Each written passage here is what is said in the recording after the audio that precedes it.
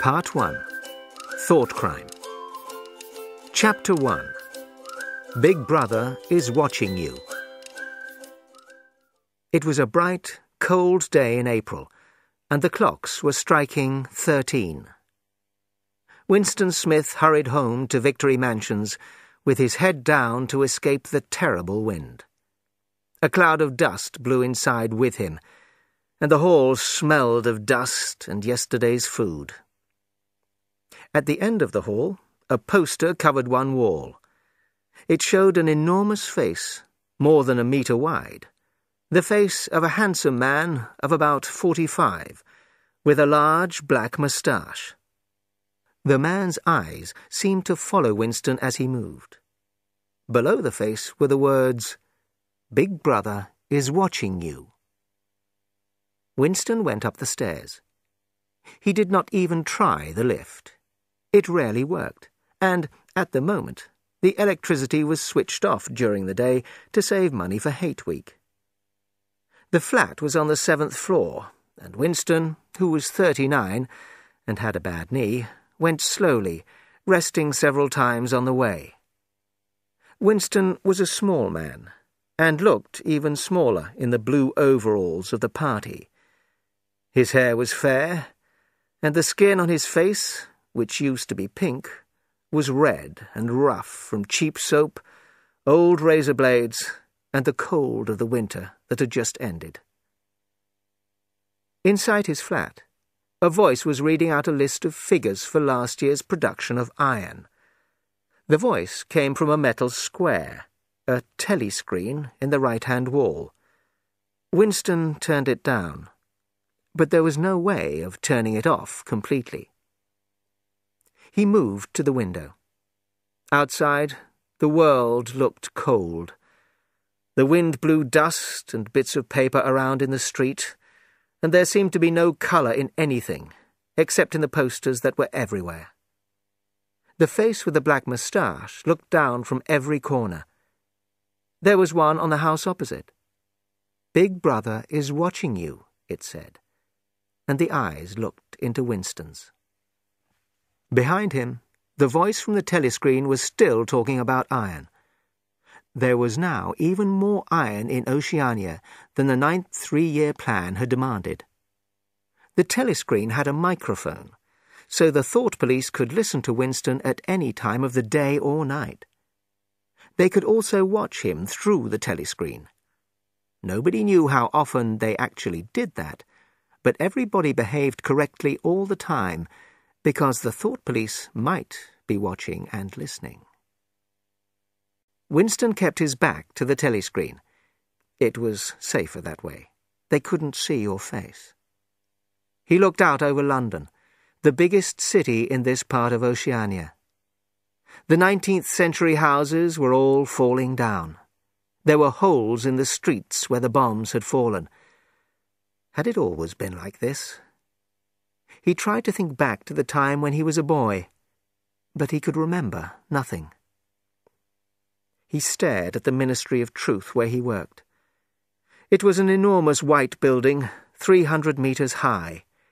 You could see the white roof, high above the houses, even a kilometre away. From Winston's flat, it was just possible to see the 3 slogans of the party written in enormous letters on the side of the building. War is peace. Freedom is slavery. Ignorance is strength. The Ministry of Truth was called Minitru in Newspeak, the new language of Oceania.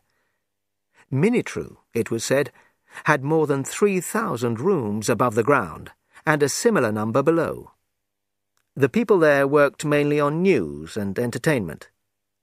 High above the surrounding buildings, Winston could also see the Ministry of Peace, where they worked on war. It was called Minipax in Newspeak, and the Ministry of Plenty, Mini Plenty, which was responsible for the economy. And he could see the Ministry of Love, Mini Love, which was responsible for law and order. The Ministry of Love was the really frightening one. There were no windows in it. Nobody could get anywhere near it unless they had business there. There were guards with guns in black uniforms even in the streets half a kilometre away. Winston turned round quickly. He smiled. It was a good idea to look happy when you were facing the telescreen. He went to his small kitchen. He had not had lunch in the canteen before he left work, but there was no food there except a piece of dark, hard bread for tomorrow's breakfast. He poured himself a cup of colourless, oily gin and drank it down like medicine. It burned him inside, but he felt more cheerful afterwards. He went back to the living room and sat down at a small table to the left of the telescreen. It was the only place in the room where the telescreen could not see him. From a drawer in the table, he took out a pen and a big diary with beautiful cream paper, which he had bought in an old-fashioned shop in a poor part of the town. Party members like Winston were not allowed to go into ordinary shops, but many of them did. It was the only way to get things like razor blades. Winston opened the diary. This was not illegal. Nothing was illegal, as there were no laws now. But if the diary was found, they would punish him with death or with 25 years in a prison camp. He took the pen in his hand, then stopped. He felt sick. It was a decisive act to start writing. Earlier that morning, a terrible noise from the big telescreen at the Ministry of Truth had called all the workers to the centre of the hall for the 2 minutes hate. The face of Emmanuel Goldstein, enemy of the people, filled the telescreen. It was a thin, clever face, with its white hair and small beard, but there was something unpleasant about it. Goldstein began to speak in his sheep-like voice, criticising the party, making nasty attacks on Big Brother, demanding peace with Eurasia. In the past, nobody knew exactly when, Goldstein had been almost as important in the party as Big Brother himself, but then he had worked against the party. Before he could be punished with death, he had escaped. Nobody knew how exactly. Somewhere he was still alive, and all crimes against the party came from his teaching. Behind Goldstein's face on the telescreen were thousands of Eurasian soldiers. Oceania was always at war with either Eurasia or Eastasia. That changed, but the hate for Goldstein never did. The thought police found his spies every day. They were called the Brotherhood, people said, although Winston sometimes asked himself if the Brotherhood really existed. Goldstein had also written a book, a terrible book, a book against the party. It had no title. It was just known as the book. As Goldstein's face filled the telescreen and Eurasian soldiers marched behind him, the hate grew. People jumped up and down, shouting and screaming so they could not hear Goldstein's voice. Winston was shouting too. It was impossible not to. A girl behind him, with thick, dark hair, was screaming, "Pig! Pig!" at Goldstein. And suddenly she picked up a heavy Newspeak dictionary and threw it at the telescreen.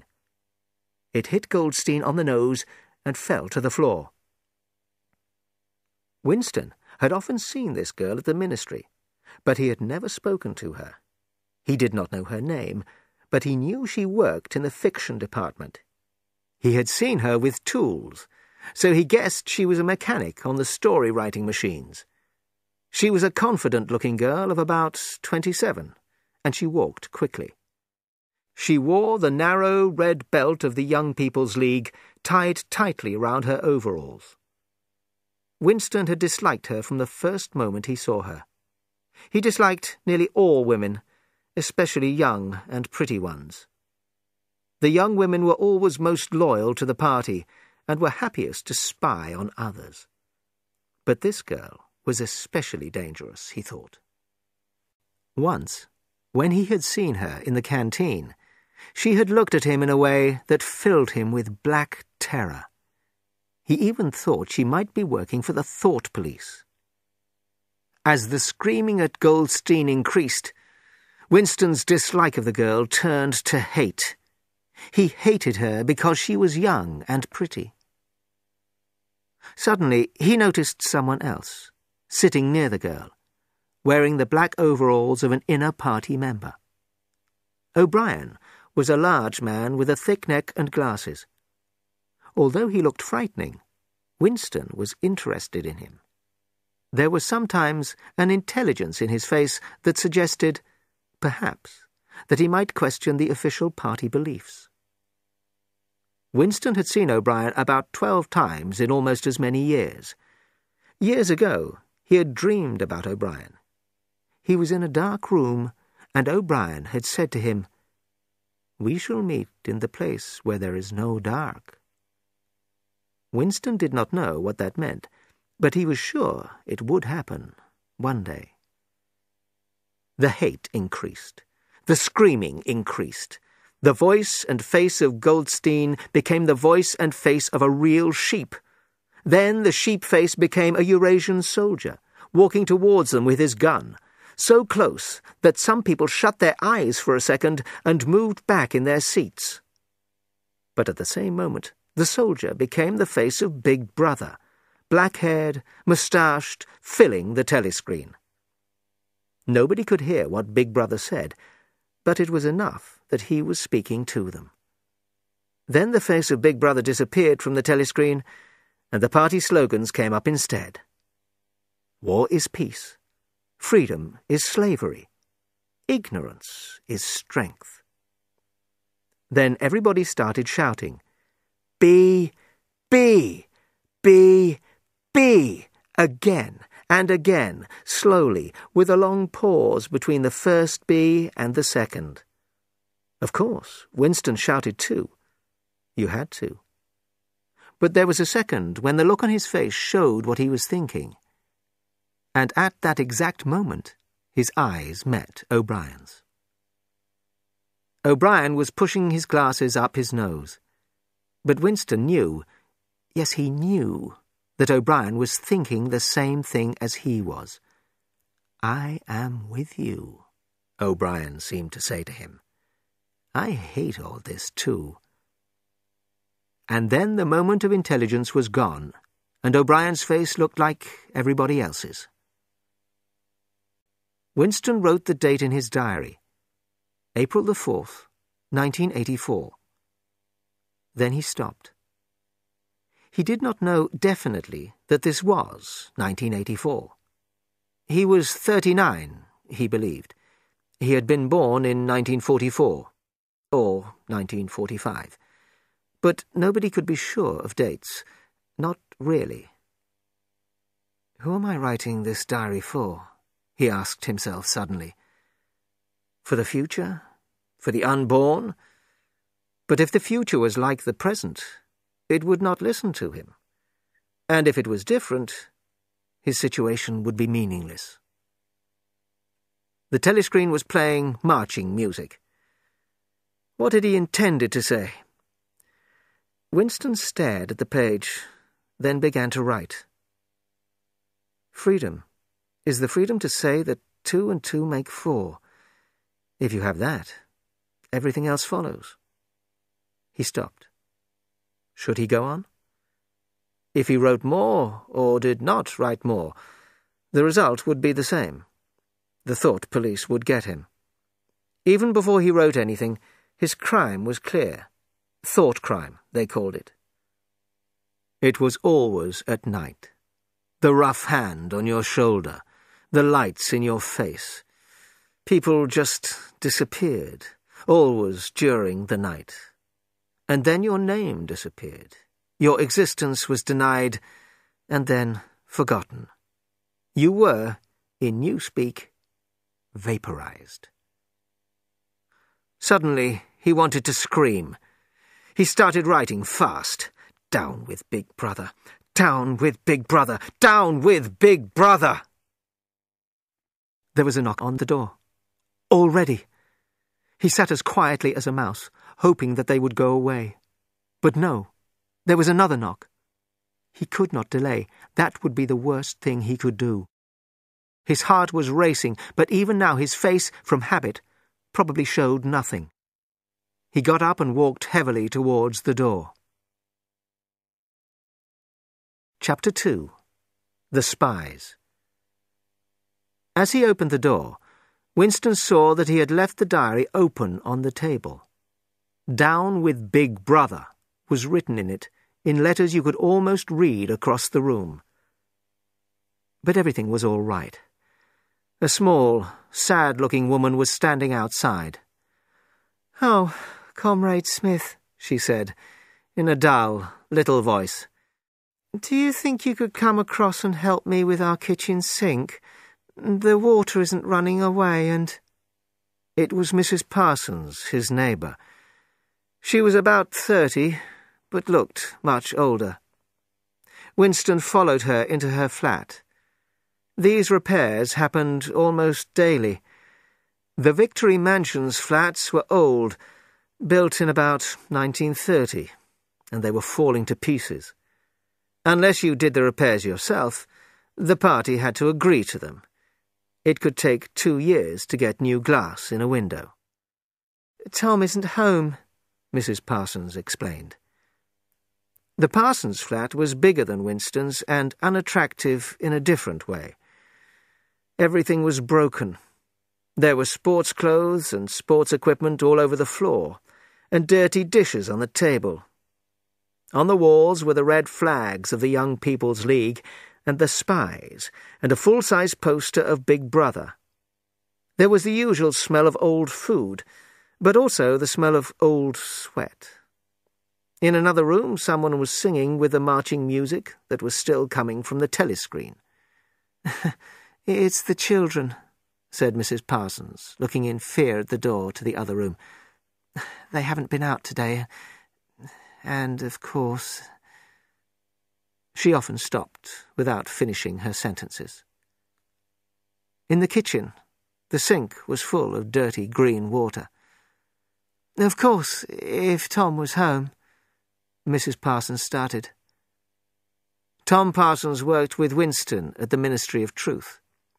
He was a fat but active man who was unbelievably stupid and endlessly enthusiastic. He was a follower with no mind of his own, the type that the party needed even more than they needed the thought police. At 35, Tom Parsons had only just been thrown out of the Young People's League, although he had wanted to stay. Before that, he had continued in the Spies for a year beyond the official age. At the ministry, he had a job which needed no intelligence, but he worked for the party every evening, organising walks and other activities. The smell of his sweat filled every room he was in and stayed there after he had gone. Winston repaired the sink, taking out the unpleasant knot of hair that was stopping the water running away. He washed his hands and went back to the other room. "Put your hands up!" shouted a voice. A big, handsome boy of 9 was pointing a toy gun at him. His small sister, about 2 years younger, pointed a piece of wood. Both were dressed in the blue, grey and red uniforms of the Spies. Winston put his hands up. The look of hate on the boy's face made him feel that it was not quite a game. "You're a Eurasian spy!" screamed the boy. "You're a thought criminal! I'll shoot you! I'll vaporize you!" Suddenly they were both running round him, shouting, "Spy! Thought criminal!" The little girl did everything seconds after her older brother did it. It was frightening, like the games of young, dangerous wild animals that will soon be man-eaters. Winston could see that the boy really wanted to hit or kick him, and was nearly big enough to do so. He was glad that the gun in the boy's hand was only a toy. "They wanted to see the Eurasian prisoners hang, but I'm too busy to take them, and Tom's at—" "We want to see them hang!" shouted the boy, and then the girl started shouting it too. Some Eurasian prisoners, guilty of war crimes against Oceania, were going to hang slowly in the park that evening. This happened every month or two, and was a popular evening's entertainment. Children were often taken to see it. Winston said goodbye to Mrs. Parsons and walked towards the door. He heard a loud noise as a bomb fell. About 20 or 30 of them were falling on London each week. Then he felt a terrible pain in the back of his neck. He turned and saw Mrs. Parsons trying to take some sharp stones from her son's hand. "Goldstein!" screamed the boy. But Winston was most shocked by the look of helpless terror on Mrs. Parsons' grey face. Chapter 3. The Ministry of Truth. Winston pulled the speakwrite towards him and put on his glasses. To the right of the speakwrite there was a small hole. To the left, a larger one. In the office wall there was a third hole, larger than the other two. Messages came to Winston's office through the smallest hole. Newspapers came to him through the middle hole. The largest hole was for waste paper. Hot air carried that away. These large holes were called memory holes for some reason. Today, 4 messages had come through the smallest hole onto his desk. The messages were about changes to the Times newspaper. For example, in Big Brother's speech in the Times of the 17th of March, he had said that South India was safe. The Eurasians would attack North Africa. This had not happened. The Eurasians had attacked South India, not North Africa. Winston had to rewrite part of Big Brother's speech, so you could read in the Times for the 17th of March that Big Brother had known about the attack before it happened. When Winston had finished, his changes to the Times went with the newspaper down the middle hole. A new edition would soon appear with his changes. Every copy of the old edition would disappear, destroyed.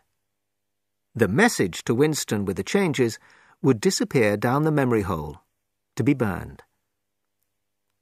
Every day, newspapers, magazines, photographs, films, posters, and books were all changed. The past was changed. The party was always right. The party had always been right. The records department, where they destroyed all the old copies of everything, was the largest department in the Ministry of Truth. But there was no truth. The new copies were not true, and the old copies had not been true either. For example, the Ministry of Plenty had said they would make 145 million pairs of boots last year. 62 million pairs were made. Winston changed 145 million to 57 million. So the party had made 5 million more boots last year than they expected to. But it was possible that no boots at all were made last year, and it was possible that nobody knew or cared how many boots were made. You could read in the newspapers that 5 million extra pairs of boots had been made, and you could see that half the people in Oceania had no boots. Winston looked around the office. A woman with fair hair spent all day looking for the names of people who had been vaporized. Each of them was, in newspeak, an unperson. She took their names out of every newspaper, book, letter. Her own husband had been vaporized last year. She took his name out, too. People disappeared from the newspapers when they were vaporized, and they could also appear in the newspapers when they did not exist. Winston remembered Mr. Ogilvy. He had appeared in the newspapers because he had led the sort of life the party wanted. Ogilvy had joined the spies at the age of 6. At 11, he told the thought police that his uncle was a criminal. At 17, he had been an organizer in the Young People's League. At 19, he had invented a new bomb which had killed 31 Eurasians when it was first tried.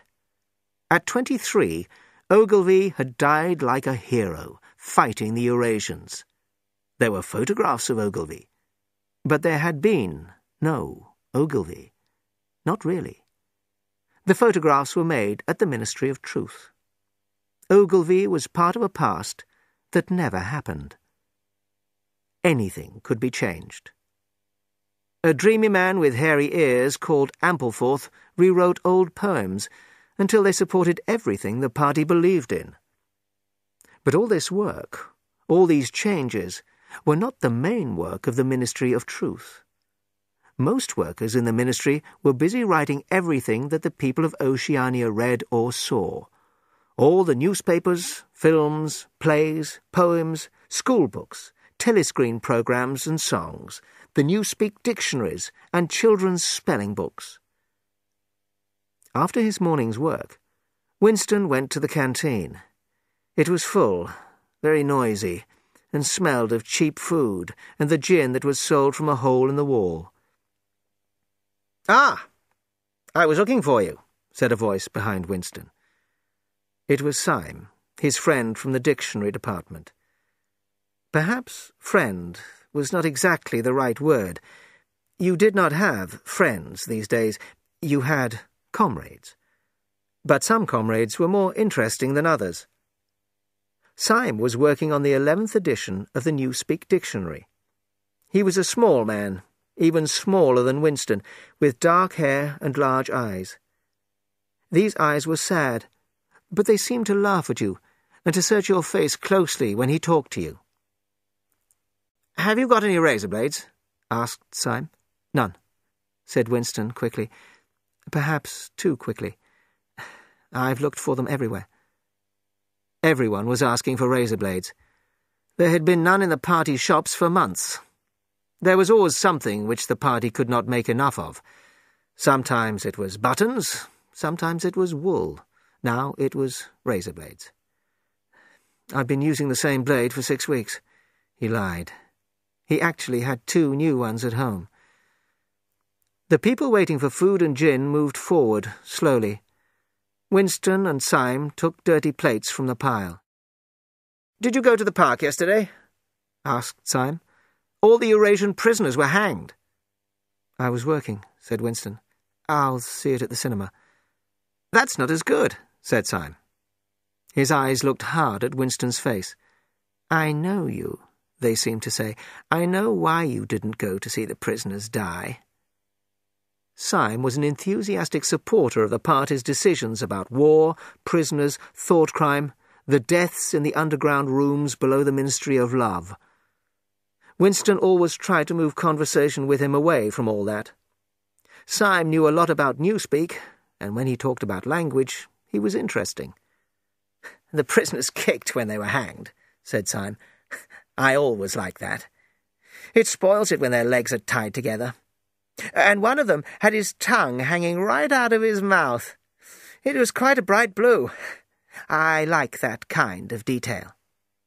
"Next, please," called the prole who was giving out the food, and Winston and Syme gave her their plates. She put some grey meat on each one. There was also some bread, a small piece of cheese, and a cup of sugarless black coffee. "There's a table there, under that telescreen," said Syme. "Let's get a gin and sit there." The gin was poured for them into big cups, and they walked through the crowded canteen to a metal table. There were some pieces of meat on the table from the last person's meal. They ate in silence. Winston drank down his gin, which brought tears to his eyes. "How's the dictionary?" he said, speaking loudly because of the noise. "I'm on the adjectives," said Syme. "It's wonderful work." His eyes shone. He pushed his plate away, took his bread in one pale hand and his cheese in the other, and put his mouth near Winston's ear so he did not have to shout. "The 11th edition is the final one," he said. "We're building a new language. When we've finished, people like you will have to learn to speak again. You think the main job is inventing new words, don't you? Wrong. We're destroying words. Lots of them. Hundreds of them every day. We're only leaving the really necessary ones, and they'll stay in use for a long time." He ate his bread hungrily. His thin, dark face had come alive, and his eyes were shining like the eyes of a man in love. "It's a beautiful thing to destroy words," he said. "For example, a word like good. If you have good in the language, you don't need bad. You can say ungood." Winston smiled. It was safer not to say anything. Syme continued. "Do you understand? The aim of Newspeak is to narrow thought. In the end, we will make thought crime impossible, because people won't have the words to think the crime. By the year 2050, there will be nobody alive who could even understand this conversation." "Except," Winston began, and then stopped. He wanted to say, "except the proles," but he was not sure if the party would accept the thought. Syme had guessed what he was going to say. "The proles are not really people," he said. "By 2050, earlier probably, you won't need a slogan like 'freedom is slavery.' The word freedom won't exist, so the whole idea of freedom won't exist either. The good party member won't have ideas. If you're a good party member, you won't need to think." One of these days, thought Winston, Syme will be vaporized. He's too intelligent. He sees too clearly and speaks too openly. He goes to the Chestnut Tree Cafe, where the painters and musicians go, and where Goldstein himself used to go. The party does not like people like that. One day he will disappear. It is written in his face. Syme looked up. "Here comes Parsons," he said. You could hear his opinion of Parsons in his voice.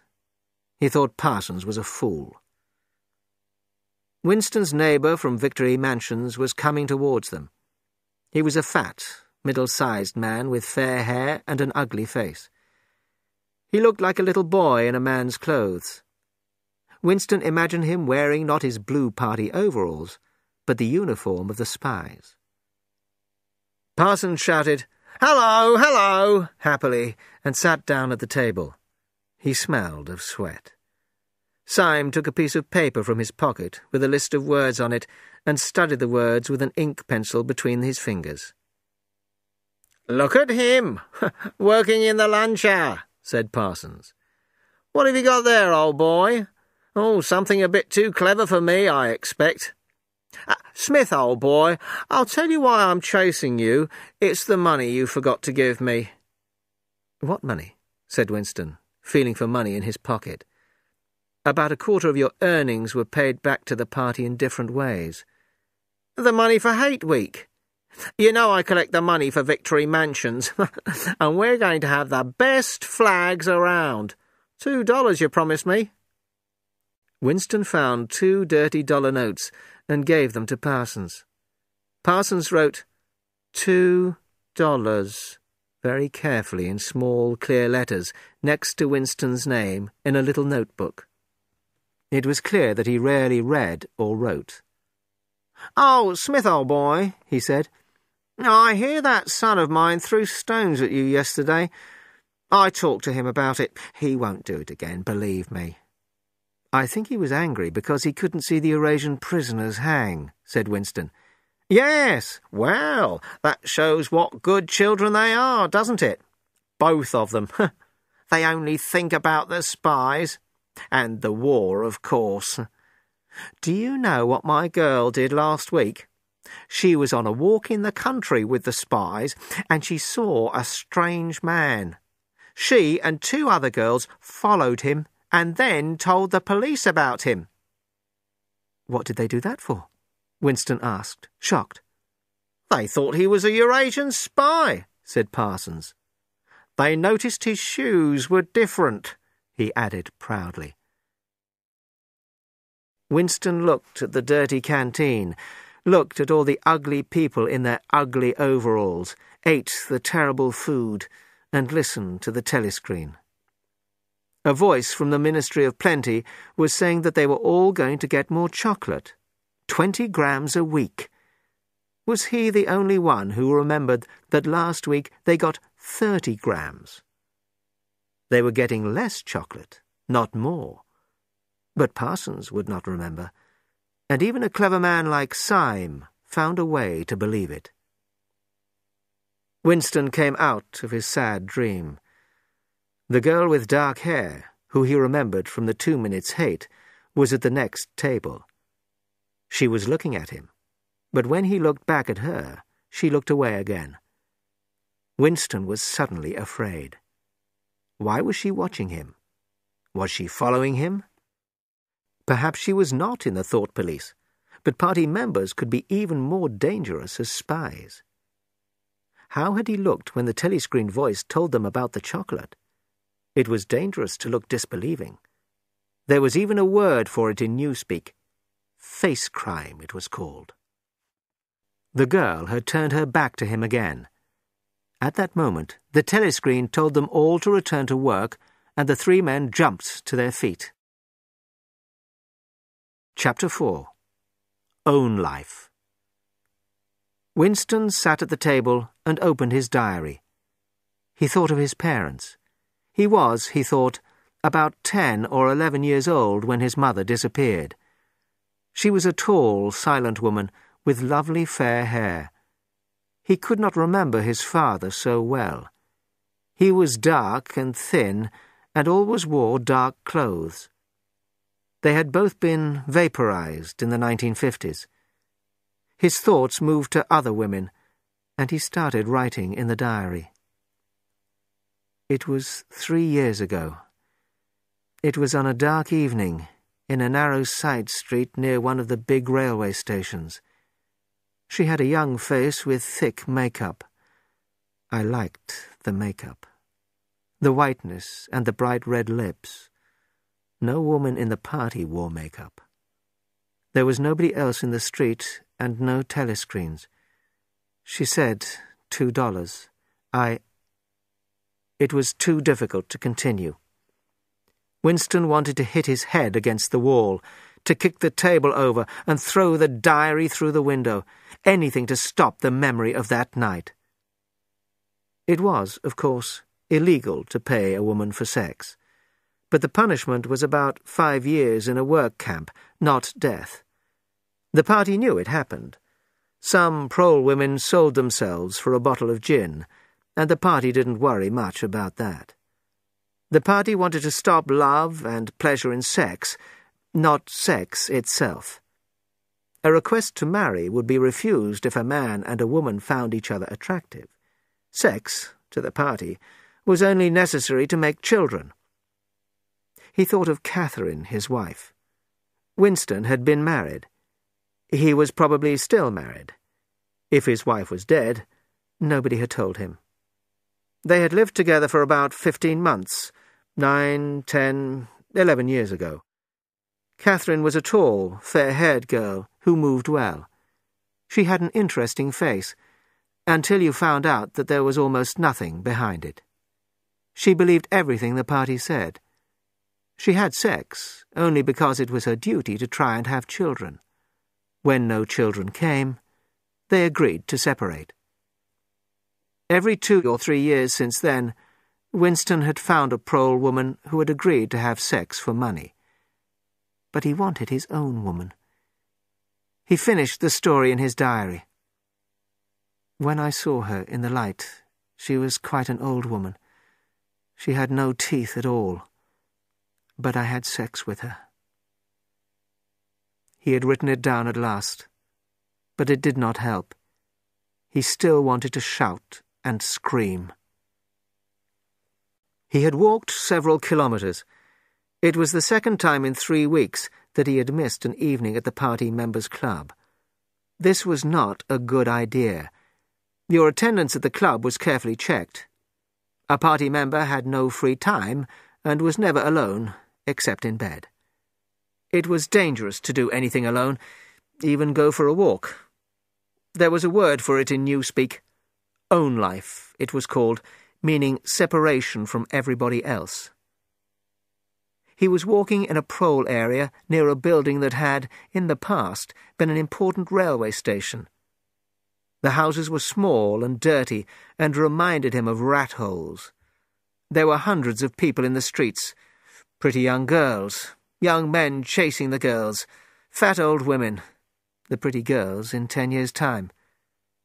Dirty children with no shoes ran through the mud. The people looked at him strangely. The blue overalls of the party were an unusual sight in a street like this. It was unwise to be seen in such places, unless you had a definite reason to be there. The thought police would stop you if they saw you. Suddenly, everybody was shouting and screaming and running back into their rat-hole houses. A man in a black suit ran past Winston and pointed at the sky. "Bomb!" he shouted. "Up there! Bomb!" Winston threw himself to the ground. The proles were usually right when they warned you that a bomb was falling. When he stood up, he was covered with bits of glass from the nearest window. He continued walking. The bomb had destroyed a group of houses 200 metres up the street, and in front of him he saw a human hand cut off at the wrist. He kicked it to the side of the road and turned right, away from the crowd. He was in a narrow street with a few dark little shops among the houses. He seemed to know the place. Of course. He was standing outside the shop where he had bought the diary. He was afraid, suddenly. He had been mad to buy the diary, and he had promised himself he would never come near this place again. But he noticed that the shop was still open, although it was nearly 21 hours. He would be safer inside than standing there doing nothing outside, so he went in. If anyone asked, he could say he was trying to buy a razor blade. The owner had just lit a hanging oil lamp, which smelled unclean, but friendly. He was a small, gentle-looking man of about 60, with a long nose and thick glasses. His hair was almost white, but the rest of his face looked surprisingly young. He looked like a writer, or perhaps a musician. His voice was soft, and he didn't speak like a prole. "I recognized you when you were outside," he said immediately. "You're the gentleman who bought the diary. There's beautiful paper in that diary. No paper like that has been made for, I'd say 50 years. He looked at Winston over the top of his glasses. "Is there anything special I can do for you? Or did you just want to look round?" "I was, passing," said Winston. "And I just came in. I don't want to buy anything." "Well, that's all right," said the shop owner, "because I haven't got much to sell you." He looked round the shop sadly. "Don't tell anyone I said so, but it's difficult to get old things these days. And when you can get them, nobody wants them."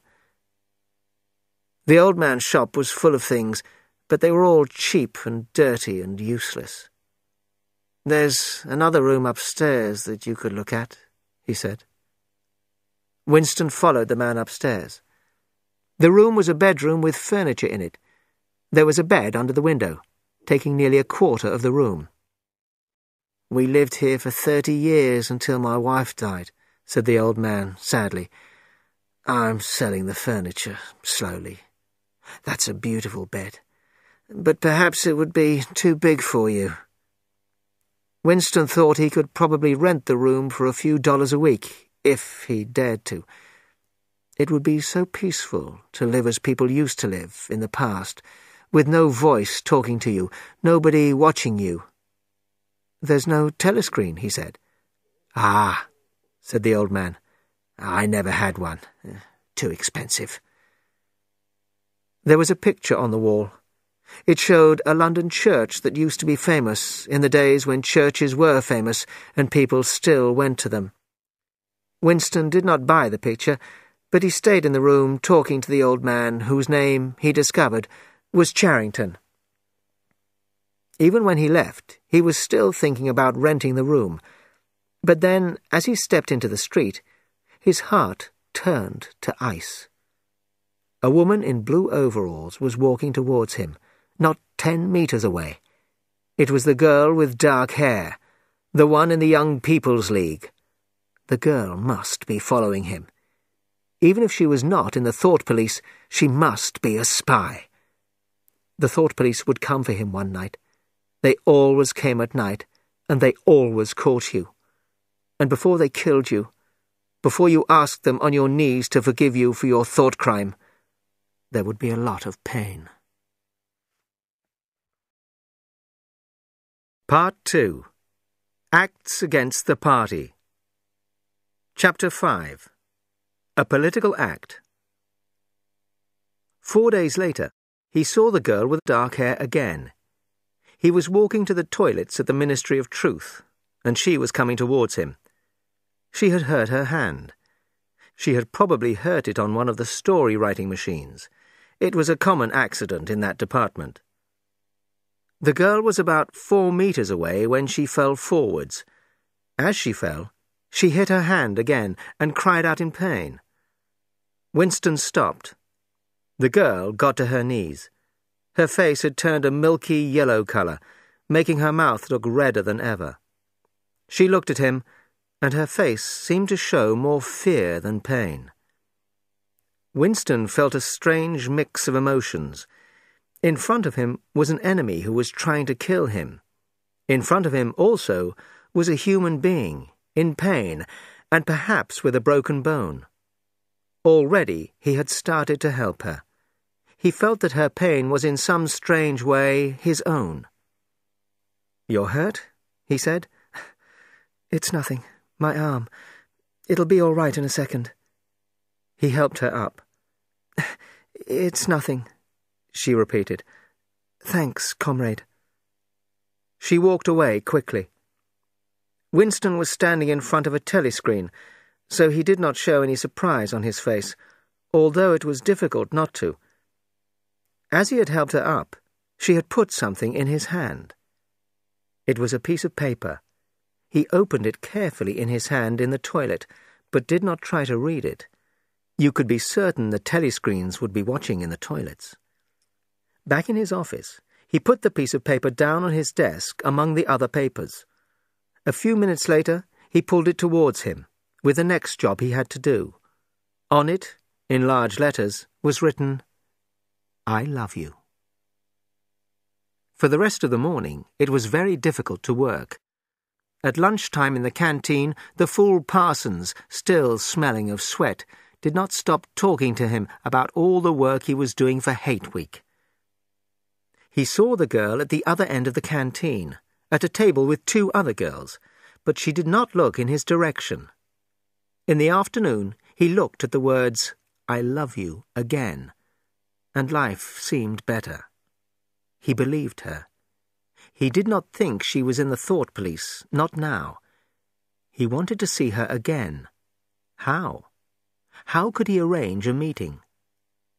It was a week before he saw her again in the canteen. He sat at her table and at that moment saw Ampleforth, the dreamy man with hairy ears who rewrote poems. Ampleforth was walking around with his lunch, looking for a place to sit down. He would certainly sit with Winston if he saw him. Winston had about a minute to arrange something with the girl. He started to eat the watery soup they had been given for lunch. "What time do you leave work?" he said to the girl. 18:30. "Where can we meet?" "Victory Square, near the picture of Big Brother.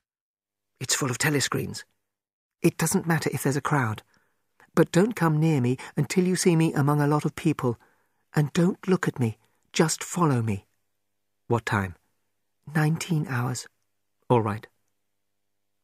Ampleforth did not see Winston and sat down at another table. Winston and the girl did not speak again, and they did not look at each other. The girl finished her lunch quickly and left, while Winston stayed to smoke a cigarette. He arrived at Victory Square early. Big Brother's picture looked up at the skies where he had beaten the Eurasian aeroplanes, or East Asian aeroplanes, it had been a few years ago, in the Great Air War. 5 minutes after the time they had arranged, Winston saw the girl near Big Brother's picture, but it was not safe to move closer to her yet. There were not enough people around. But suddenly, some Eurasian prisoners were brought out and everyone started running across the park. Winston ran too, next to the girl, lost in the crowd. "Can you hear me?" she said. Yes. "Are you working this Sunday afternoon?" No. "Then listen carefully. Go—" Like a general in the army, she told him exactly where to go. A half-hour railway journey, turn left outside the station, 2 kilometres along the road, a gate, a path across a field. She seemed to have a map inside her head. "Can you remember all that?" she said finally. "Yes." "What time?" "About 15 hours. You may have to wait. I'll get there by another way." She moved away from him. But at the last moment, while the crowd was still around them, her hand touched his, though they did not dare look at each other. Winston opened the gate and walked along the path across the field. The air was soft and the birds sang. You were not safer in the country than in London. There were no telescreens, of course, but there were microphones, and the thought police often waited at railway stations. But the girl was clearly experienced, which made him feel braver. He had no watch, but it could not be 15 hours yet, so he started to pick flowers. A hand fell lightly on his shoulder. He looked up. It was the girl, shaking her head as a warning to stay silent. She walked ahead of him, and it was clear to Winston that she had been this way before. He followed, carrying his flowers, feeling that he was not good enough for her. They were in an open space of grass between tall trees when the girl stopped and turned. "Here we are," she said. He stood quite close to her, but did not dare move nearer. "I didn't want to say anything on the path, because there might be microphones there, but we're all right here." He still was not brave enough to go near her. "We're all right here?" he repeated stupidly. "Yes. Look at the trees." They were small and thin. "There's nothing big enough to hide a microphone in, and I've been here before." He had managed to move closer to her now. She stood in front of him with a smile on her face. His flowers had fallen to the ground. He took her hand. "Until now, I didn't even know what colour your eyes were," he said. "They were brown, light brown. And now you've seen what I'm really like. Can you even look at me?" "Yes, easily." "I'm 39 years old. I've got a wife that I can't get rid of. I've got a bad knee. I've got 5 false teeth." "I don't care," said the girl. The next moment she was in his arms on the grass. But the truth was that, although he felt proud, he also felt disbelief. He had no physical desire. It was too soon. Her beauty frightened him. Perhaps he was just used to living without women. The girl sat up and pulled a flower out of her hair. "Don't worry, dear. There's no hurry. Isn't this a wonderful place? I found it when I got lost once on a walk in the country with the Young People's League. If anyone was coming, you could hear them 100 metres away." "What's your name?" asked Winston. "Julia. I know yours. It's Winston Smith. Tell me, dear, what did you think of me before I gave you the note?" He did not even think of lying to her. It was like an offer of love to tell her the truth. "I hated the sight of you," he said. "If you really want to know, I thought you were in the thought police." The girl laughed, clearly pleased that she had hidden her true feelings so well. She pulled out some chocolate from the pocket of her overalls, broke it in half, and gave one of the pieces to Winston. It was very good chocolate. "Where did you get it?" he asked. "Oh, there are places," she said. It's easier if you seem to be a good party member like me. I'm good at games. I was a group leader in the Spies. I work 3 evenings a week for the Young People's League. I spend hours and hours putting up posters all over London. I do anything they want, and I always look happy about it. It's the only way to be safe." The taste of the excellent chocolate was still in Winston's mouth. "You are very young," he said. "You're 10 or 15 years younger than I am. What did you find attractive in a man like me?" "It was something in your face. I thought I'd take a chance. I'm good at finding people who don't belong. When I first saw you, I knew you were against them." When Julia said them, she meant the party, especially the inner party. She spoke about them with real hate, using bad words. Winston did not dislike that. It was part of her personal war against the party. He kissed her softly and took her hands in his. "Have you done this before?" "Of course. Hundreds of times. Well, a lot of times."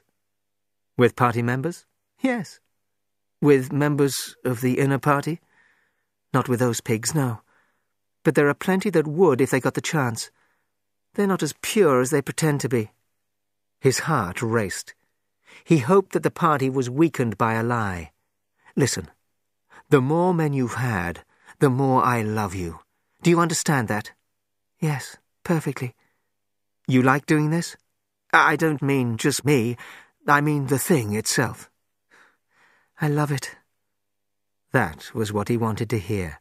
The need for sex, not the love of one person, would finish the party. He pressed her down on the grass. This time there was no difficulty. Afterwards they fell asleep and slept for about half an hour. Their love, their sex together, had beaten the party. It was a political act. Chapter 6. They Can't Get Inside You. Winston looked round the little room above Mr. Charrington's shop. As he had thought, Mr. Charrington had been happy to rent it to him. He did not even mind that Winston wanted the room to meet his lover. Everyone, he had said, wanted a place where they could be alone and private occasionally. They had taken the room because during the month of May they had made love only one more time. "It's safe to meet anywhere twice," Julia had said. Then they had had to see each other in the street, in a different place every evening, and never for more than half an hour at a time. The idea of having their own hiding place, indoors and near home, had been exciting for both of them. They were fools, Winston thought again. It was impossible to come here for more than a few weeks without being caught. But he needed her, and he felt he deserved her. Julia was 26 years old. She lived in a party building with 30 other girls. "All was the smell of women. I hate women," she said. And she worked, as he had guessed, on the story-writing machines. She enjoyed her job, looking after a powerful electric motor. She was not clever, and did not much enjoy reading, but she liked machinery. Life, as she saw it, was quite simple. You wanted a good time. They, meaning the party, wanted to stop you having it. So you broke the rules as well as you could. At that moment, he heard her on the stairs outside, and then she ran into the room. She was carrying a bag. She went down on her knees, took packets of food from the bag, and put them on the floor. She had real sugar, real bread, real jam, all the good food that nobody had seen for years. And then... "This is the one I'm really proud of. I had to put paper round it because—" But she did not have to tell him why she had paper round it. The smell was already filling the room. "It's coffee," he said softly. "Real coffee. It's inner-party coffee. There's a whole kilo here," she said. "How did you get it?" "There's nothing those inner-party pigs don't have. But of course waiters and servants steal things, and... Look, I got a little packet of tea as well." Winston opened the packet. "It's real tea. not fruit leaves." "Yes," she said. "But listen, dear, I want you to turn your back on me for 3 minutes. Go and sit on the other side of the bed, and don't turn round until I tell you." Winston looked out of the window. He listened to a woman singing outside with deep feeling. Winston thought she would be quite happy if that June evening never ended. He had never heard a member of the party sing like that. "You can turn round now," said Julia. He turned round, and for a second almost did not recognize her. He thought she had taken her clothes off, but the change in her was more surprising than that. She had painted her face. He thought the makeup must be from a shop in the Prole area. Her lips were red, her face was smooth. There was even something under her eyes to make them brighter. It was not well done, but Winston did not know that. He had never before seen a woman in the party with makeup on. Julia looked prettier and much more like a woman. He took her in his arms. "Do you know what I'm going to do next?" she said. "I'm going to get a real woman's dress from somewhere and wear it instead of these horrible overalls. In this room, I'm going to be a woman, not a party comrade." After they made love, they fell asleep, and when Winston woke up, the hands on the clock showed nearly 9, 21 hours. He did not move because Julia was sleeping with her head on his arm. Most of her makeup was on the pillow or on him. They had never talked about marriage. It was impossible, even if Catherine died. Winston had told Julia about Catherine. She was good-thinkful in newspeak, unable to think a bad thought. She did not like sex. It was just "Our duty to the party." Julia had said it for him. Just to have children who would one day spy on their parents and tell the party if they said or did anything wrong. In this way, the family had become part of the thought police. Catherine had not told the thought police about Winston only because she was too stupid to understand his opinions. Winston had thought about killing Catherine, and once nearly did. But now he and Julia were dead. When you disobeyed the party, you were dead. Julia woke up and put her hands over her eyes. "We are the dead," Winston said. "We're not dead yet," said Julia, pressing her body against his. "We may be together for another 6 months, a year. When they find us, there will be nothing either of us can do for the other." "We will tell them everything," she said. "Everybody always does. They make you feel so much pain." "Even if we tell them everything, that's not a betrayal. The betrayal would only be if they made me stop loving you." She thought about that. "They can't do that," she said finally. "It's the one thing they can't do. They can make you say anything, but they can't make you believe it. They can't get inside you." "No," he said, a little more hopefully. "No, that's quite true. They can't get inside you." "I'll get up and make some coffee," she said. "We've got an hour. What time do they turn the lights off at your flats?" 23:30. "It's 23 hours at the party building, but you have to get in earlier than that because—" She suddenly reached down from the bed to the floor, picked up a shoe, and threw it hard into the corner of the room. "What was it?" he said in surprise. "A rat. I saw his horrible little nose. There's a hole down there. I frightened him, I think." "Rats," said Winston quietly. "In this room." "They're everywhere," said Julia, without much interest, as she lay down again. "We've even got them in the kitchen at the party building. Did you know they attack children? In some parts of London, a woman daren't leave a baby alone for 2 minutes. The big brown ones are the worst. They—" "Stop! Stop!" said Winston, his eyes tightly shut. "Dearest, you've gone quite pale. What's the matter?" "They are the most horrible things in the world. Rats." She put her arms round him, but he did not reopen his eyes immediately. "I'm sorry," he said. "It's nothing. I don't like rats, that's all." "Don't worry, dear. We won't have the dirty animals in here. I'll put something over the hole before we go." Julia got out of bed, put on her overalls and made the coffee. The smell was so powerful and exciting that they shut the window, worried that somebody outside would notice it and ask questions. And they could taste the real sugar in the coffee. It was even better than the taste of the coffee itself. Julia walked round the room with one hand in her pocket and a piece of bread and jam in the other. She looked at the books without interest. She told Winston the best way to repair the table. She sat down in the old armchair to see if it was comfortable. She smiled at the old 12-hour clock. "How old is that picture over there, do you think?" she asked. 100 years old? More. 200. But it's impossible to discover the age of anything these days. She looked at it. "What is this place?" "It's a church. Well, that's what it used to be." When Winston got out of bed, it was dark. The room was a world, a past world, and they were the last two people from it who were still living. End of CD 1. Chapter 7.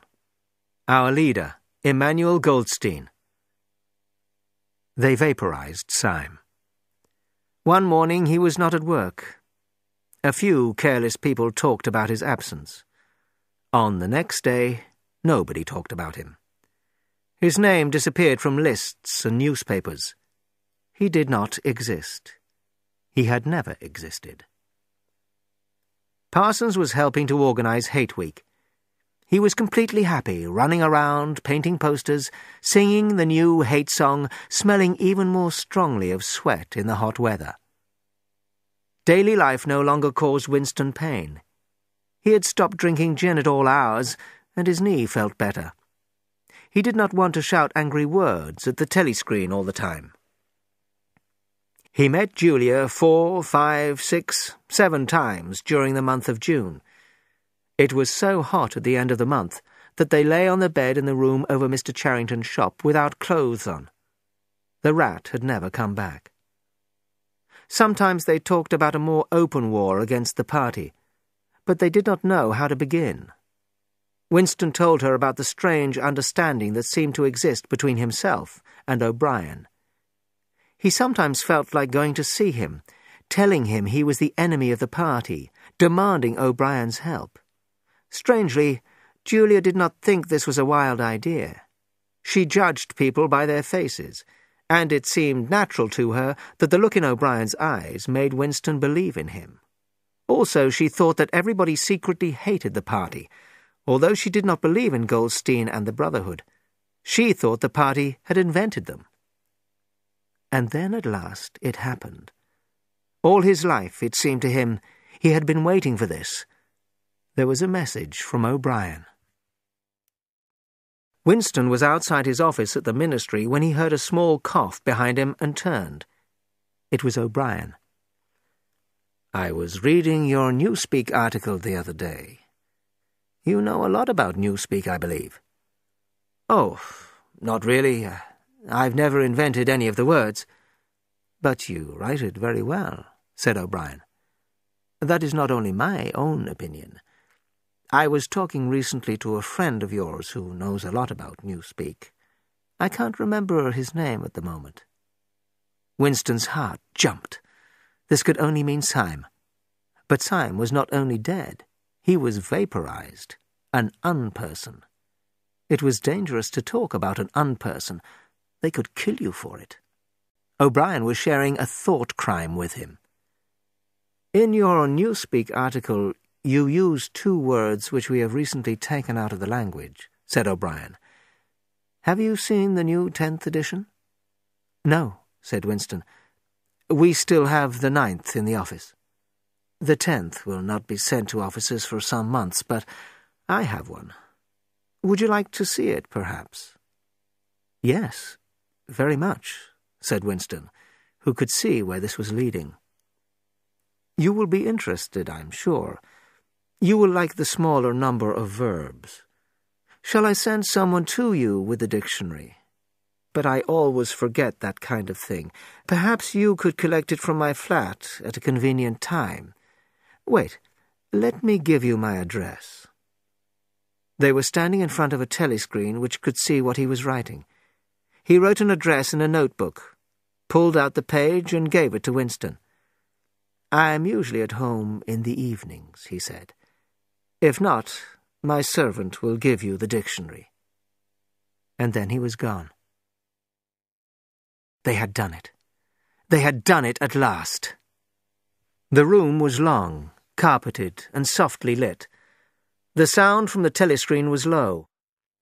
At the far end of the room, O'Brien was sitting under a lamp with papers on either side of him. He did not look up when the servant showed Winston and Julia in. Winston's heart was beating fast. It was dangerous to arrive with Julia, although they had met only outside O'Brien's flat. And although O'Brien had invited him, he was still afraid of the black-uniformed guards in this enormous building with its strange smells of good food and tobacco. But the guards had not ordered him out. O'Brien continued to work and did not look pleased at the visit. It seemed quite possible to Winston that he had just made a stupid mistake. He could not even pretend that he had come only to borrow the dictionary. If he had, why was Julia here? O'Brien got up slowly from his chair and came towards them across the thick carpet. He pressed a switch on the wall, and the voice from the telescreen stopped. Julia gave a small cry of surprise, and without thinking, Winston said, "You can turn it off." "Yes," said O'Brien. "We can turn it off. We, in the inner party, are allowed to do that." Nobody spoke. Without the voice from the telescreen, the room was completely silent. Then O'Brien smiled. "Shall I say it, or will you?" he said. "I will say it," said Winston immediately. "That thing is really turned off?" "Yes. We are alone." Winston paused.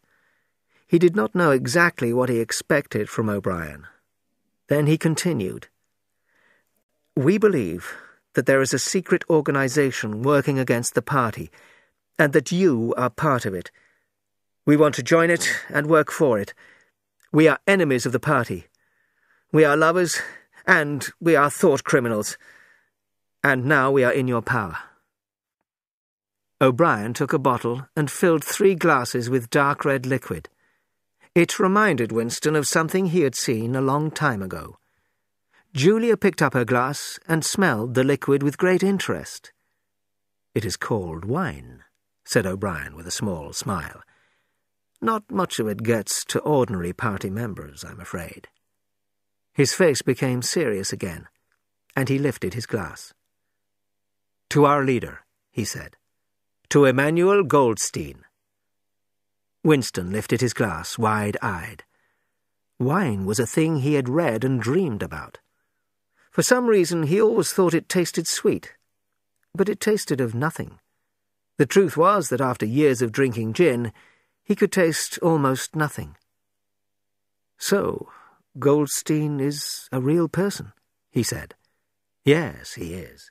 And he is alive. Where, I do not know." "And the Brotherhood is real too? It was not invented by the thought police?" "No, it is real. But you will never learn much more about the Brotherhood than that." He looked at his watch.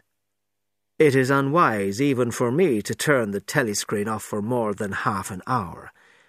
It was a mistake for both of you to arrive here together, and you, comrade," he looked at Julia, "will have to leave first. We have about 20 minutes. Now, what are you prepared to do?" "Anything that we can," said Winston. O'Brien had turned himself a little in his chair so that he was looking at Winston. He seemed to think that Winston could answer for Julia. "You are willing to give your lives?" "Yes." "You are willing to murder another person?" "Yes."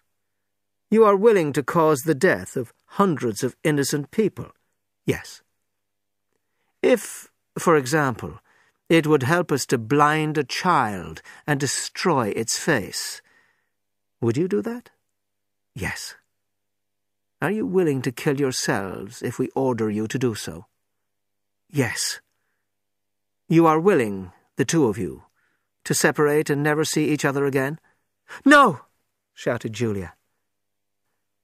It seemed to Winston that a long time passed before he answered.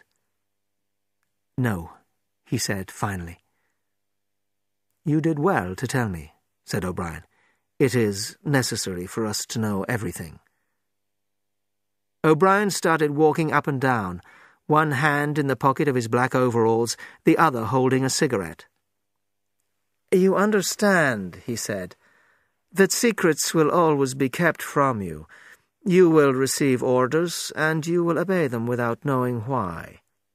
Later, I shall send you a book by Emmanuel Goldstein. When you have read the book, you will be full members of the Brotherhood. When you are finally caught, you will get no help. Sometimes we are able to get a razor blade into the prison to silence someone, but you are more likely to tell them all you know, although you will not know very much. We are the dead. We are fighting for a better life for people in the future. He stopped and looked at his watch. It is almost time for you to leave, comrade, he said to Julia. Wait, there is still some wine. He filled the glasses and held up his own glass. What shall we drink to? To the death of Big Brother? To the future? To the past, said Winston. Yes, the past is more important, said O'Brien seriously. They finished the wine, and a moment later Julia stood up to go. When she had left, Winston stood up, and he and O'Brien shook hands. At the door he looked back, but O'Brien was already at his desk, doing his important work for the party. Chapter 8. Doublethink. On the 6th day of Hate Week, just before 2,000 Eurasian prisoners were hanged in the park, the people of Oceania were told that they were not at war with Eurasia now. They were at war with Eastasia, and Eurasia was a friend. You could hear it on the telescreens. Oceania was at war with Eastasia. Oceania had always been at war with Eastasia. Winston had worked more than 90 hours in the last 5 days of Hate Week. Now he had finished, and he had nothing to do, no party work until tomorrow morning. Slowly, in the afternoon sunshine, he walked up a narrow street to Mr. Charrington's shop, watching for the thought police, but sure, although he had no reason to be sure, that he was safe. In his case, heavy against his legs, he carried the book, Goldstein's book. He had had it for 6 days, but had not looked at it yet. Tired but not sleepy, he climbed the stairs above Mr. Charrington's shop. He opened the window and put the water on for coffee. Julia would be here soon. He took Goldstein's book out of his case and opened it. Then he heard Julia coming up the stairs and jumped out of his chair to meet her. She put her brown tool bag on the floor and threw herself into his arms. It was more than a week since they had seen each other. "I've got the book," he said. "Oh, you've got it. Good," she said, without much interest, and almost immediately bent down to make the coffee. They did not talk about the book again until they had been in bed for half an hour. It was evening, and just cool enough to have a blanket over them. Julia was falling asleep by his side. Winston picked the book up from the floor and sat up in bed. "We must read it," he said. "You too. All members of the Brotherhood have to read it." "You read it," she said with her eyes shut. "Read it to me, that's the best way. Then you can explain it to me." The clock's hands said 6, meaning 18. They had 3 or 4 hours ahead of them. He put the book against his knee and began reading. There have always been 3 kinds of people in the world: the high, the middle, and the low. The world has changed, but society always contains these 3 groups. "Julia, Are you awake? Said Winston. Yes, my love, I'm listening. The aims of the three groups are completely different. The high want to stay where they are. The middle want to change places with the high. Sometimes the low have no aim at all, because they are too tired from endless boring work to have an aim. If they do have one, they want to live in a new world where all people are equal. At the beginning of the 20th century, this equality became possible for the first time because machines did so much of the work. A centuries-old dream seemed to be coming true. But in the early 1930s, the high group saw the danger, to them, of equality for all, and did everything possible to stop it. The individual suffered in ways that he had not suffered for centuries. Prisoners of war were sent into slavery or hanged. Thousands were sent to prison, although they had broken no law. The populations of whole countries were forced to leave their homes. And all this was defended and even supported by people who said they believed in progress.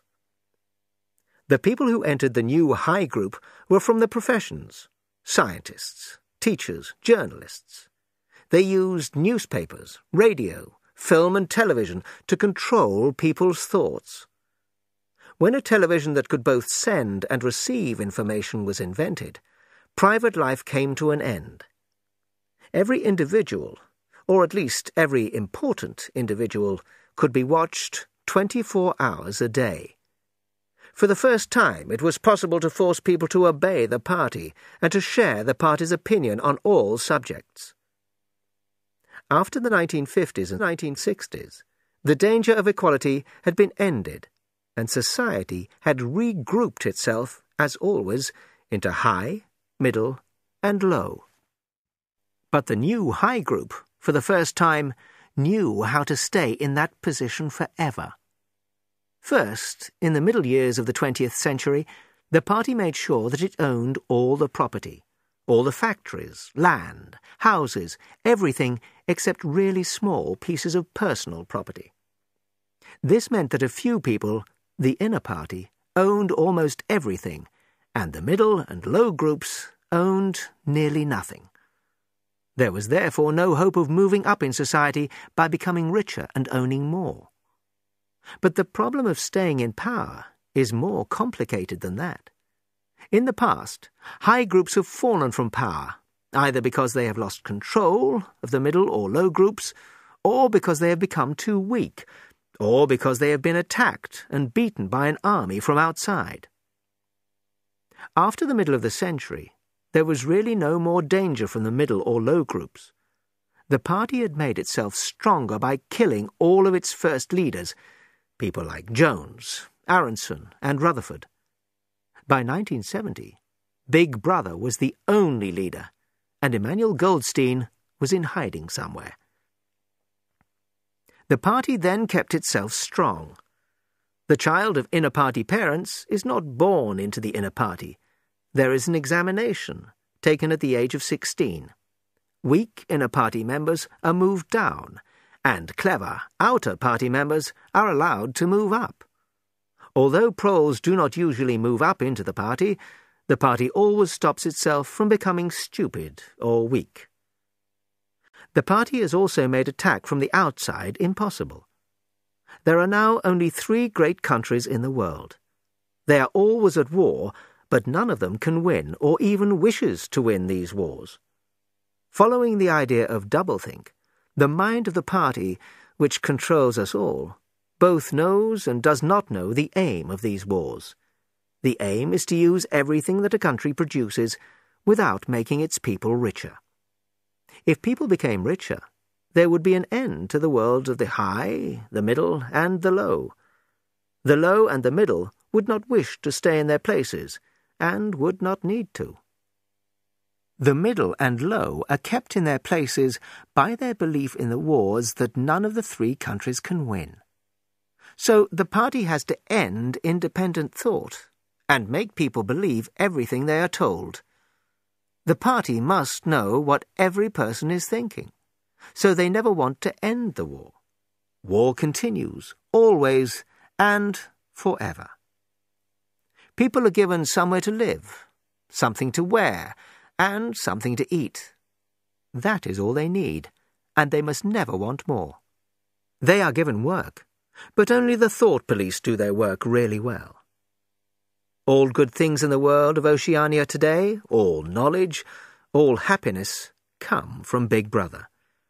Nobody has ever seen Big Brother. He is a face on posters, a voice on the telescreen. We can be sure that he will never die. Big Brother is the way the party shows itself to the people.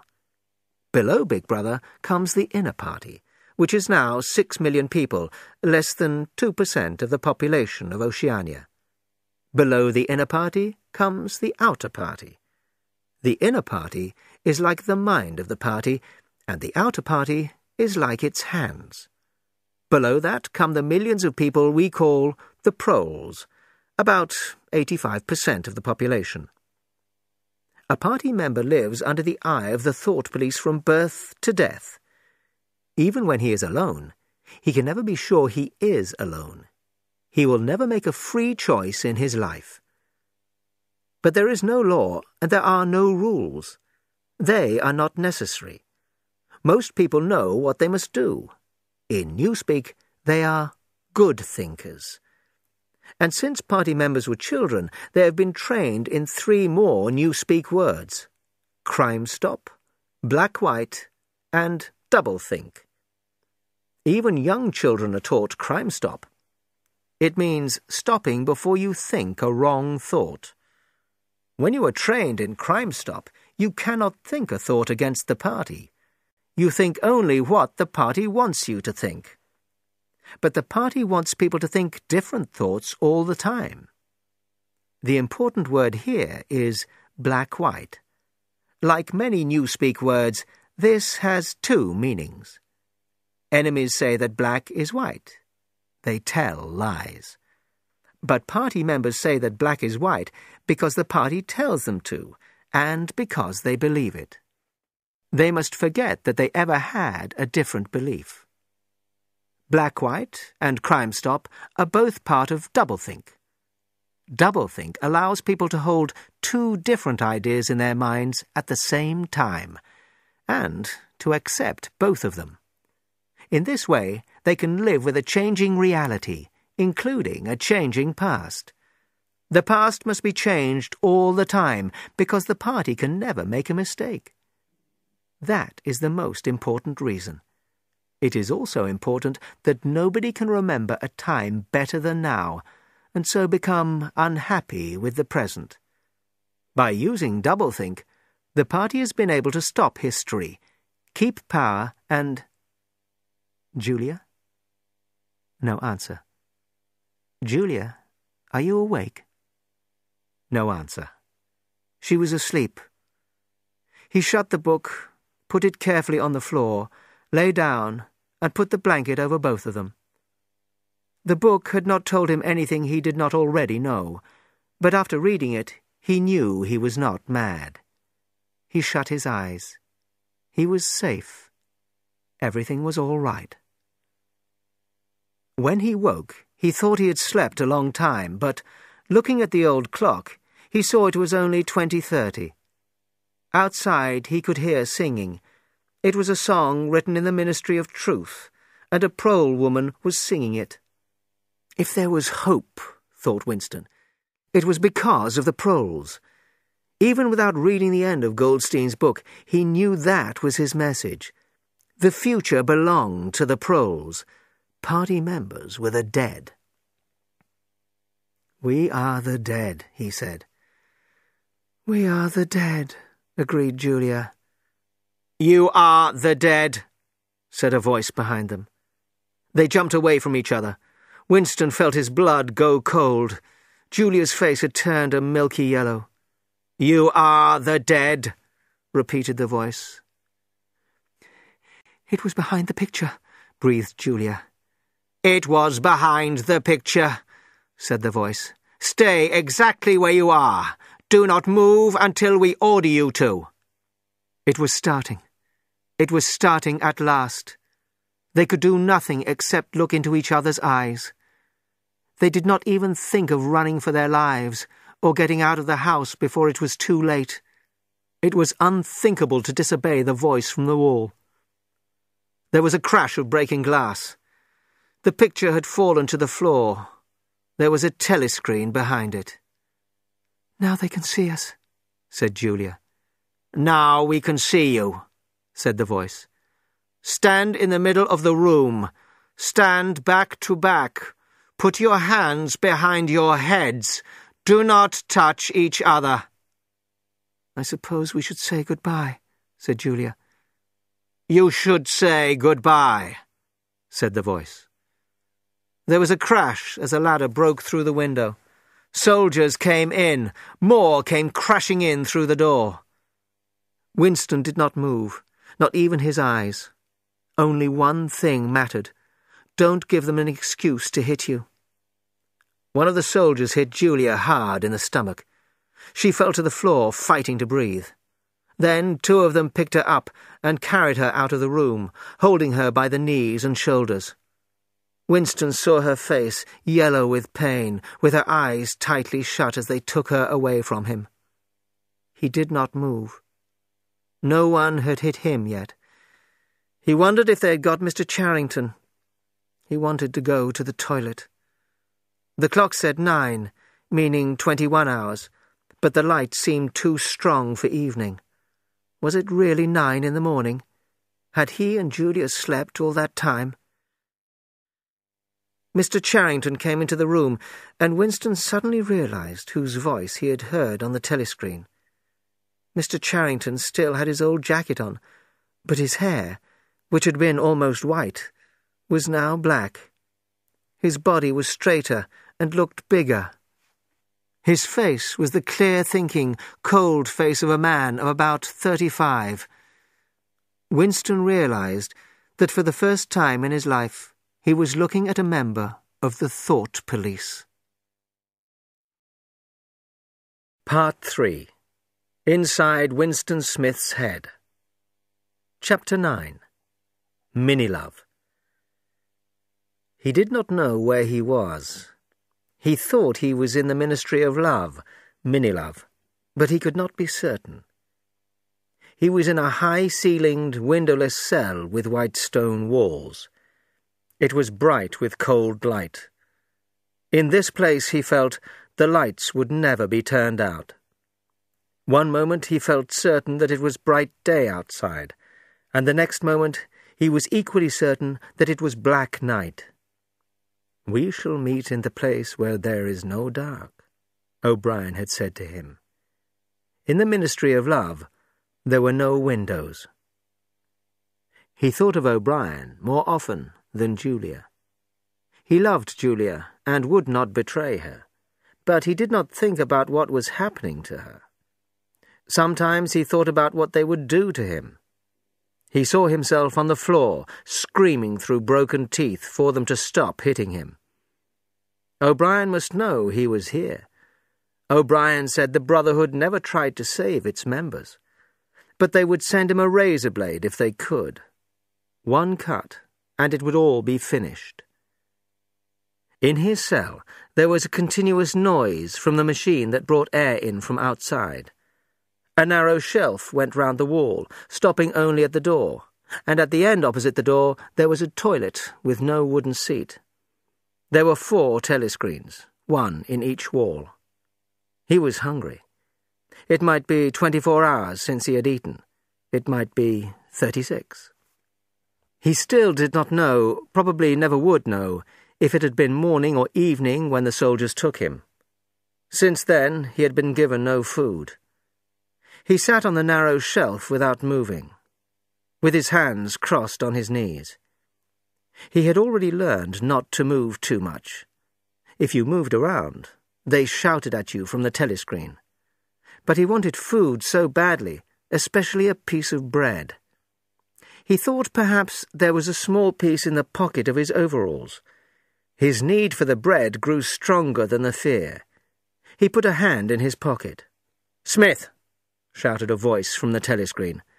6079 Smith, W. Hands out of pockets in the cells.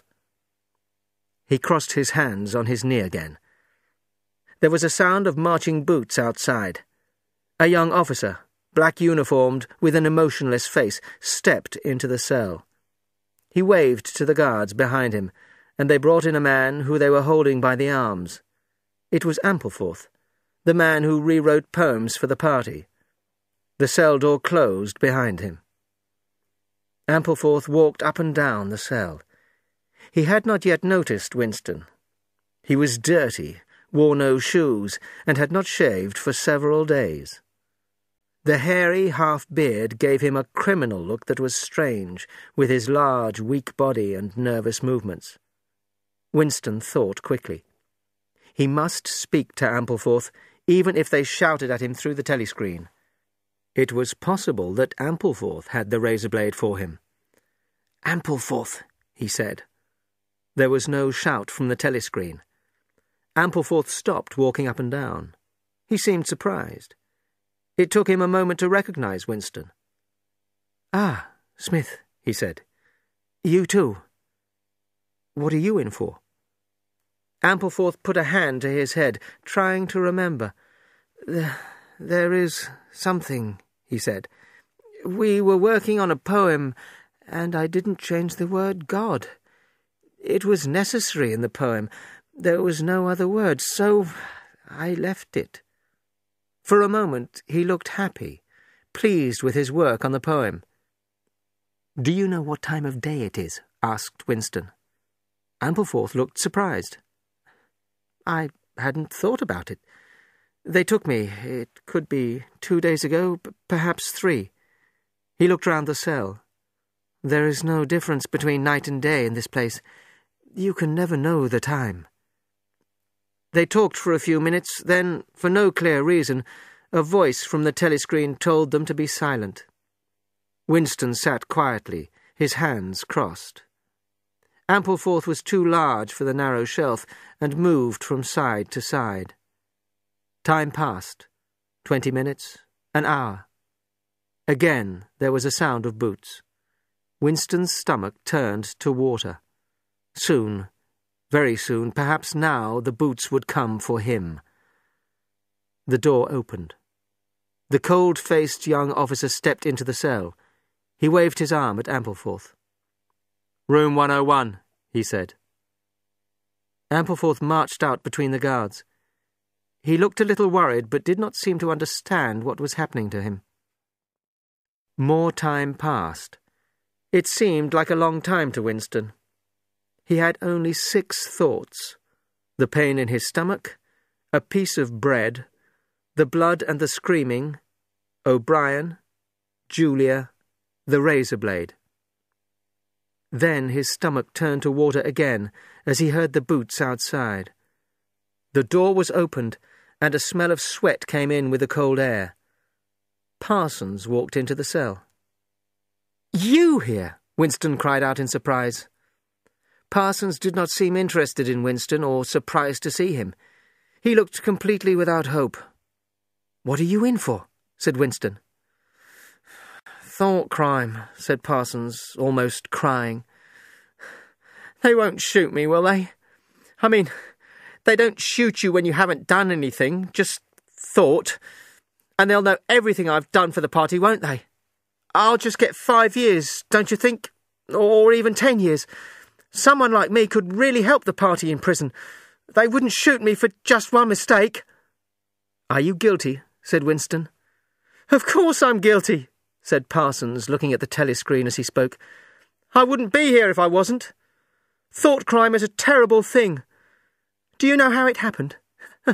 In my sleep. Yes, there I was, working away for the party. I never knew I had any bad stuff in my mind at all. And then I started talking in my sleep. Do you know what I said? I said, 'Down with Big Brother.' Do you know what I'm going to say to them? I'm going to say, 'Thank you for saving me.'" "Who told them about you?" said Winston. "My little daughter," said Parsons, sad but proud.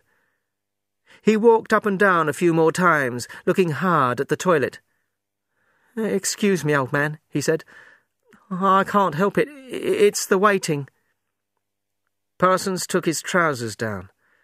Winston covered his face with his hands. "Smith!"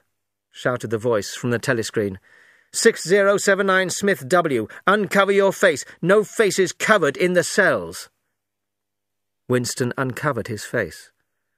Parsons used the toilet, loudly and horribly. The cell smelled terrible for hours afterwards. Parsons was taken out. More men and women were brought in and taken out again by the guards. One woman was sent to room 101 and seemed to become smaller and change colour as she heard the words. "Comrade, officer," she cried, "you don't have to take me to that place. Haven't I told you everything already? I'll say anything. Just write it down and I'll say it, not room 101.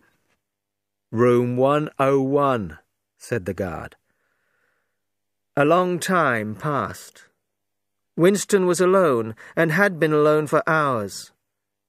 Sometimes he thought of O'Brien and the razor blade, but with less and less hope.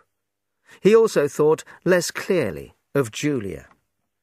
He thought that if she were in pain, and he could double his own pain to help her, he would do it. He heard the boots again. O'Brien came in. Winston got to his feet. The shock made him forget the telescreen for the first time in years. "They've got you too!" he shouted out. "They got me a long time ago," said O'Brien with a small smile.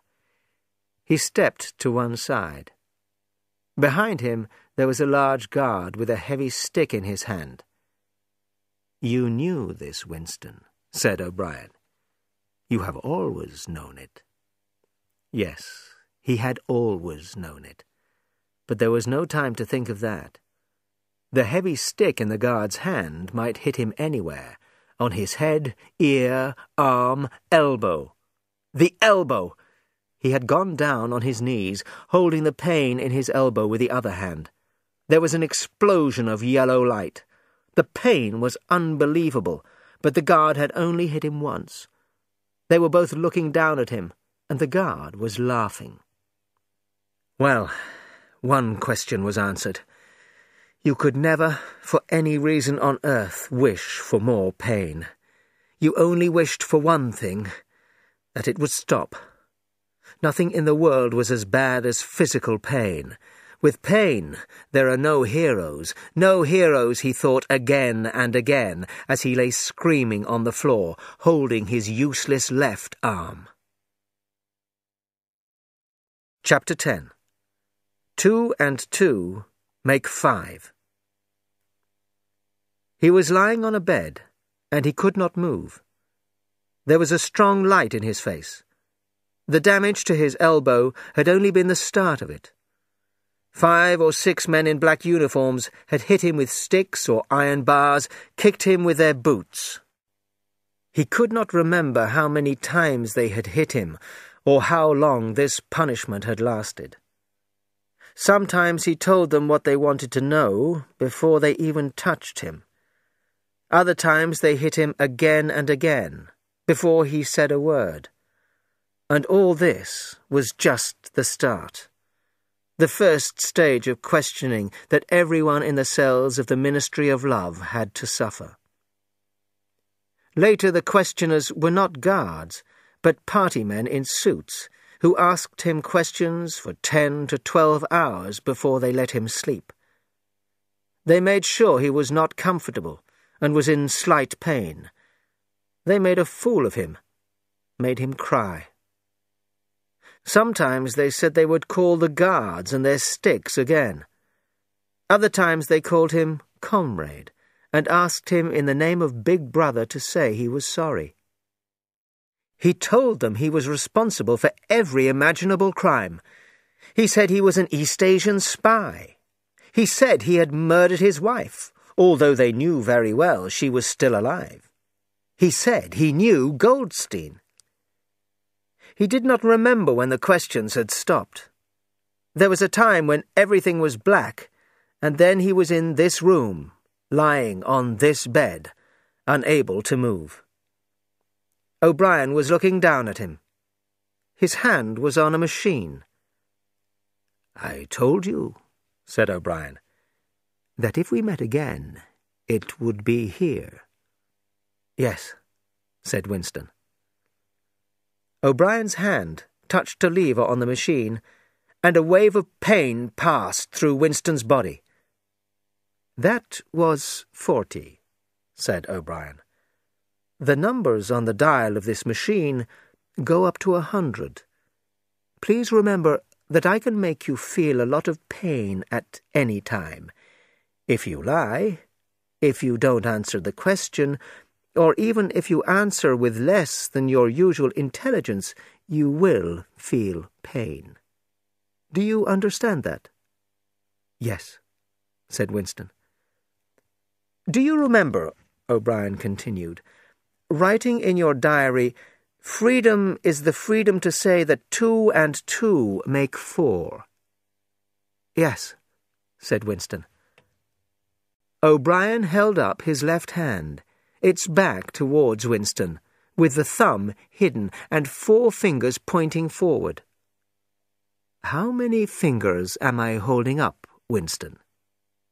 4. "And if the party says that it is not 4 but 5, then how many?" 4. The word ended in a shout of pain. The dial on the machine showed 55. Winston could not stop himself from crying. O'Brien touched the lever, moving it just a little, and the pain grew slightly less. "How many fingers, Winston?" 4. O'Brien moved the lever, and the dial showed 60. "How many fingers, Winston?" 4! 4!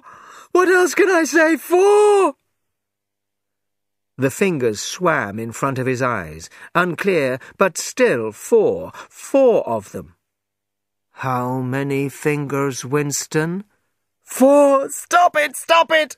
How can you continue? 4! 4! "How many fingers, Winston?" 5! 5! 5!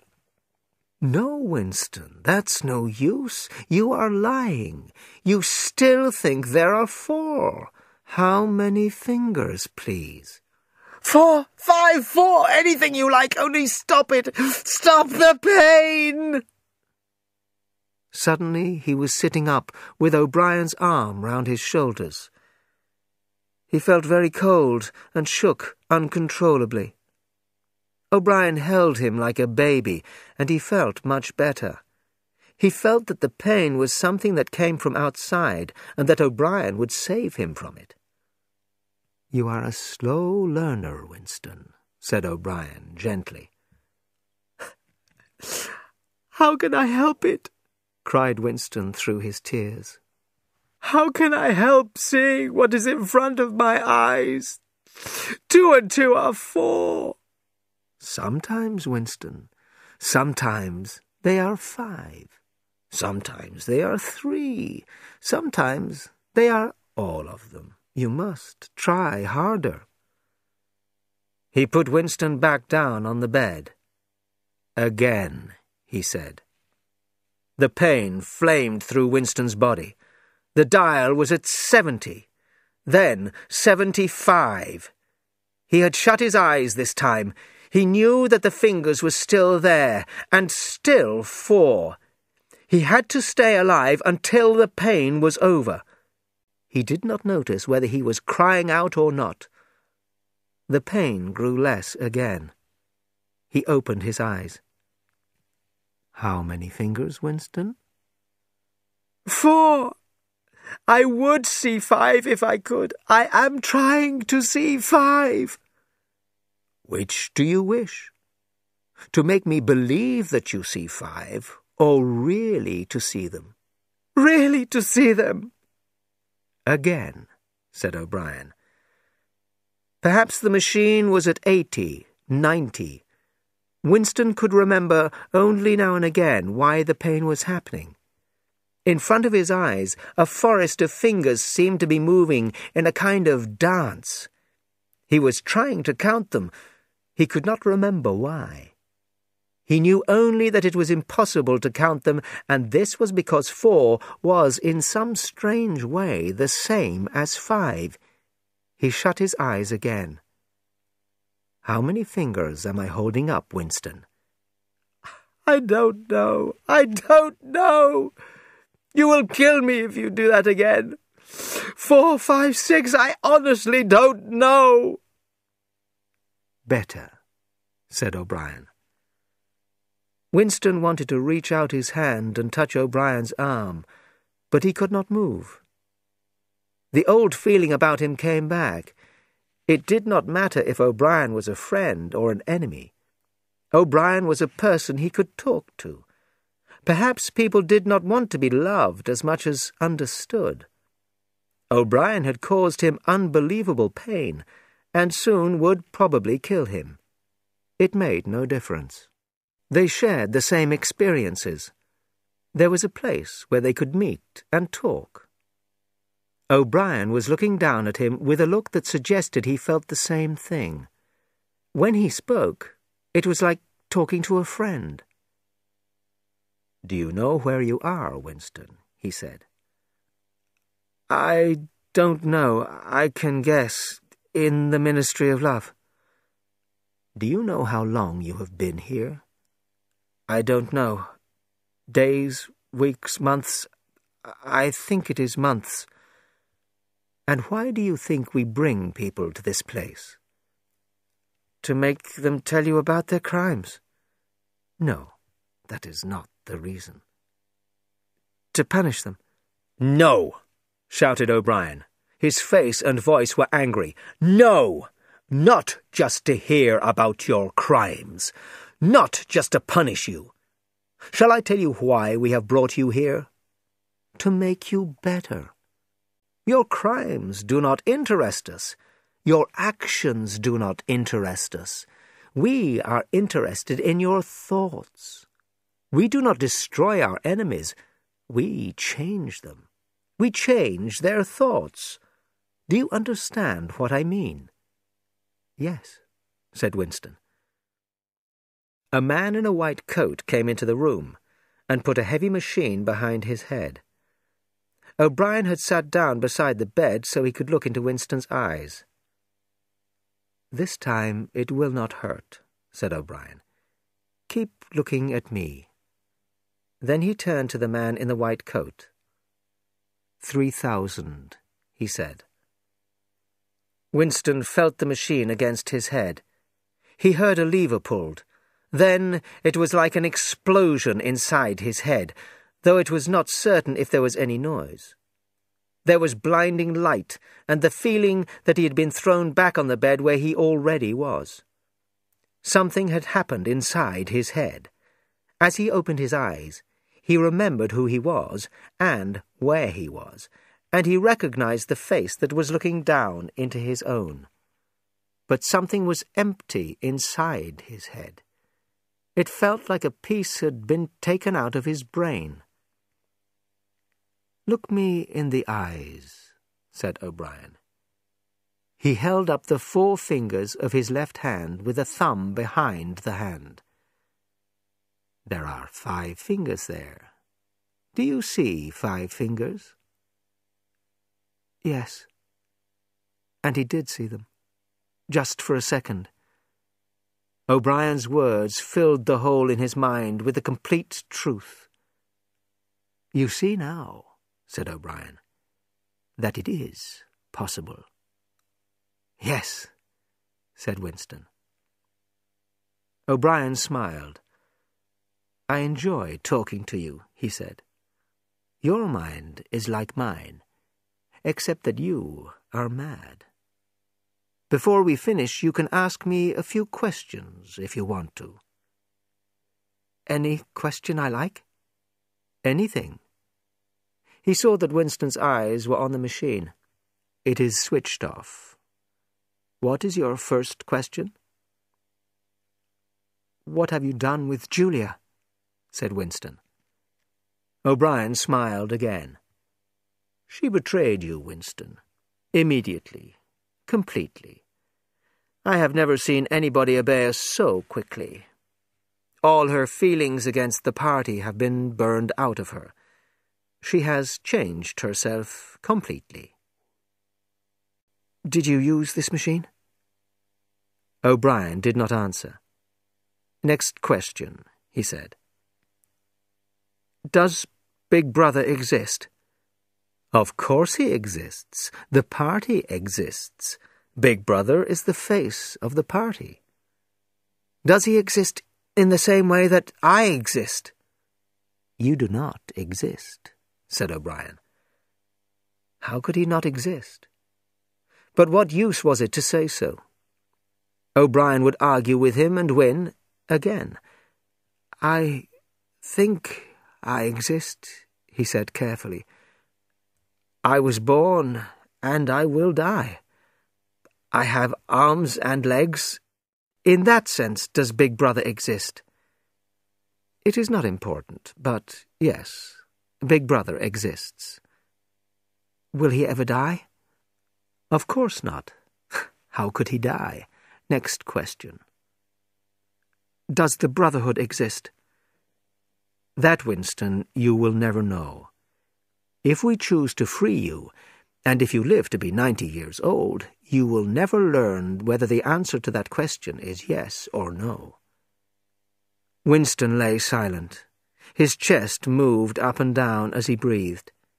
He still had not asked the first question that had come into his mind. He wanted to ask it, but he could not move his tongue. O'Brien was smiling.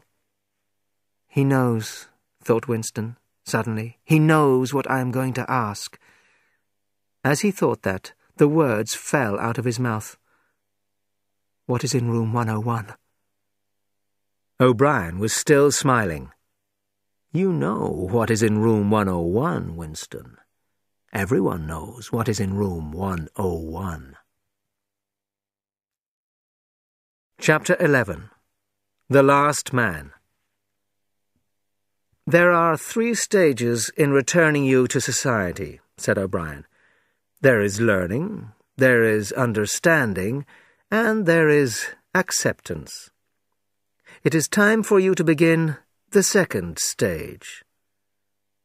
As always, Winston was lying flat on his back. He was still tied to the bed, but these days he was not tied so tightly. The machine, too, was less frightening.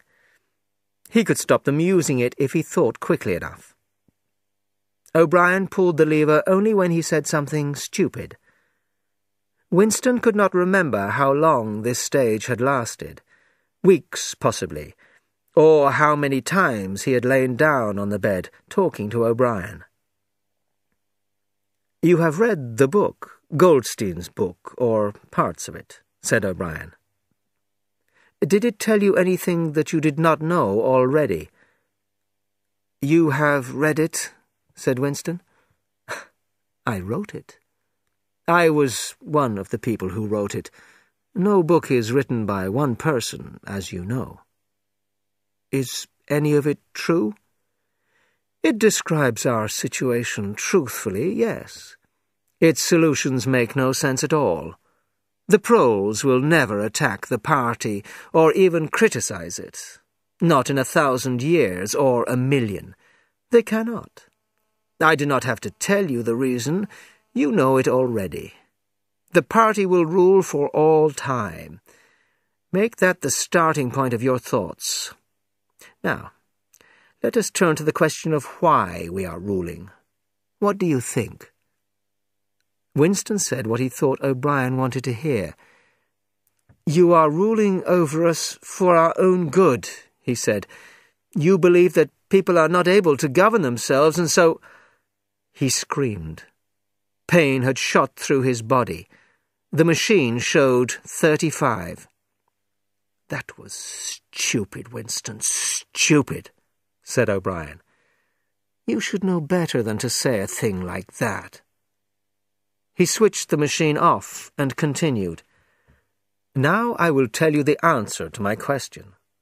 The party is only interested in power, not in the happiness of others, or money, or long life. We want power. Only power, pure power. And we will never, never let it go. Now, do you begin to understand me?" Winston thought how tired O'Brien looked. O'Brien moved forward in his chair, bringing his face close to Winston's. "You are thinking," he said, "that my face is old and tired. You are thinking that I talk of power, but I cannot stop my own body getting old. Can you not understand, Winston, that each person is only a very small part of something much bigger, and when the small part needs changing, the whole grows stronger? Do you die when you cut your hair?" O'Brien turned away from the bed and began to walk up and down. "You must understand that power belongs to the group, not to one person. An individual has power only when he belongs to a group so completely that he is not an individual anymore. The party says that freedom is slavery, but the opposite is also true. Slavery is freedom. Alone, free, a human being will die in the end. But if he can be completely part of the party, not an individual, then he can do anything, and he lives for all time. The second thing is that power means power over the human body, but, above all, power over the human mind. We already control everything else." For a moment, Winston forgot about the machine. "How can you say that you control everything? You can't control the weather. You don't even control the earth. What about Eurasia and Eastasia? You don't control them."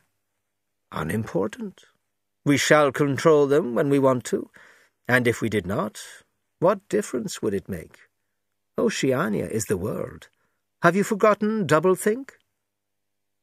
Winston lay back on the bed. He knew he was right.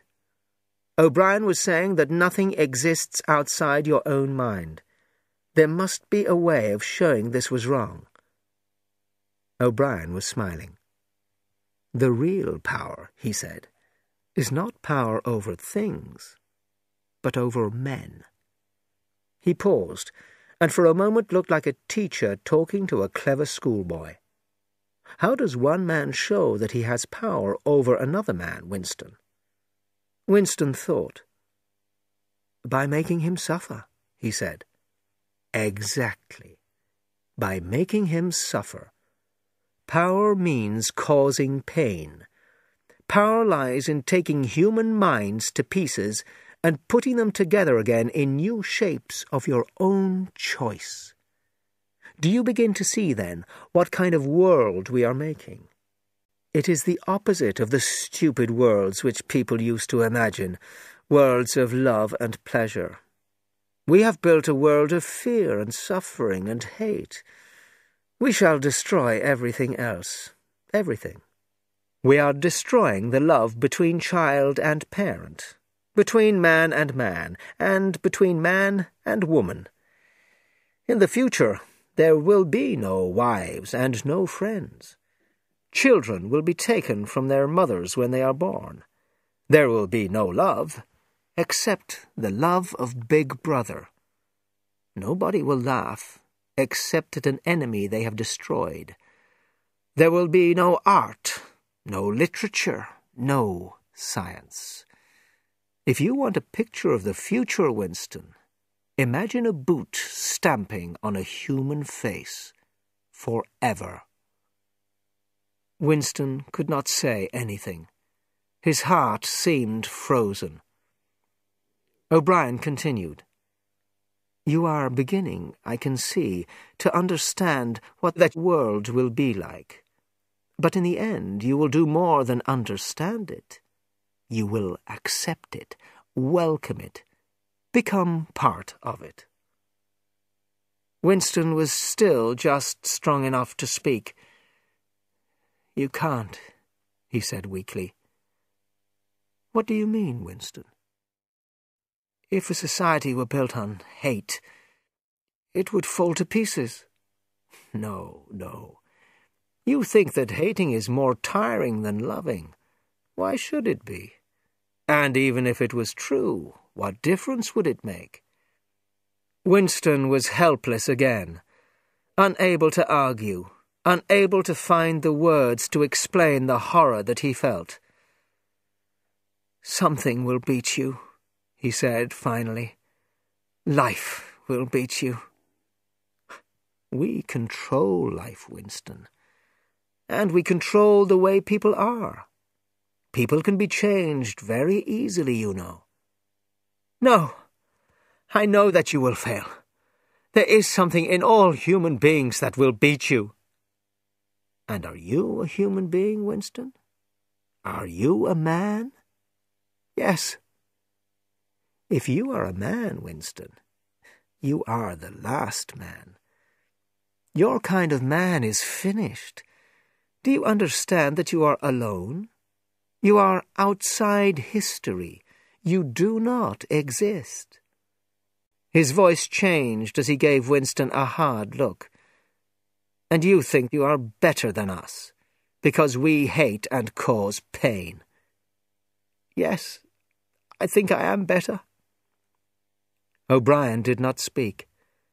Two other voices were speaking. After a moment, Winston recognized one of the voices as his own. It was the conversation he had had with O'Brien on the night he had joined the Brotherhood. He heard himself promising to murder another person, to cause the death of hundreds of innocent people, to make a child blind and destroy its face. O'Brien pressed a switch, and the voices stopped. "Get up from the bed," he said. Winston got off the bed and stood up with difficulty. "You are the last man," said O'Brien. "Are you really better than us? You're going to see yourself as you are. Take off your clothes." Winston took his dirty overalls off and saw himself in a three-sided mirror at the end of the room. He cried out at the horrible sight. "Move closer," said O'Brien. "Look at yourself closely in the three mirrors." Winston had stopped walking towards the mirror because he was frightened. A bent, grey-coloured thing was walking towards him in the mirror. His face was completely changed. He had very little hair, his back was bent, he was terribly thin. This looked like the body of an old, dying man. "You have thought sometimes," said O'Brien, "that my face, the face of a member of the inner party, looks old and tired. What do you think of your own face?" He pulled out a handful of Winston's hair. "Even your hair is coming out in handfuls. Open your mouth. 9, 10, 11 teeth left. How many did you have when you came to us? And they're dropping out of your head. Look here." He took hold of one of Winston's few front teeth between his thumb and two fingers. Pain filled Winston's face. O'Brien had pulled out the loose tooth. He threw it across the cell. "You're falling to pieces," he said. "You are dirty. Did you know you smell like a dog? What are you? Just a dirty animal. Now, look into that mirror again. That is the last man." Before he knew what he was doing, Winston had sat on a small chair near the mirror and started to cry. "You did it," he said, through his tears.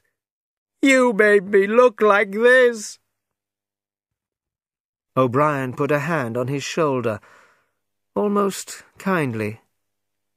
"No, Winston, you did it yourself when you stopped obeying the party."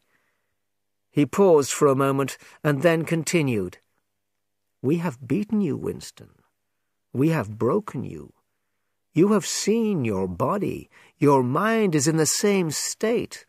There is nothing that we did not make you do." Winston stopped crying. "I have not betrayed Julia," he said. O'Brien looked down at him thoughtfully. "No," he said. "No, that is true. You have not betrayed Julia." Winston thought again how intelligent O'Brien was. Nothing, it seemed, could stop him admiring the man. O'Brien had understood that Winston still loved Julia, and that meant more than betraying the details of their meetings. "Tell me," he said, "how soon will they shoot me?"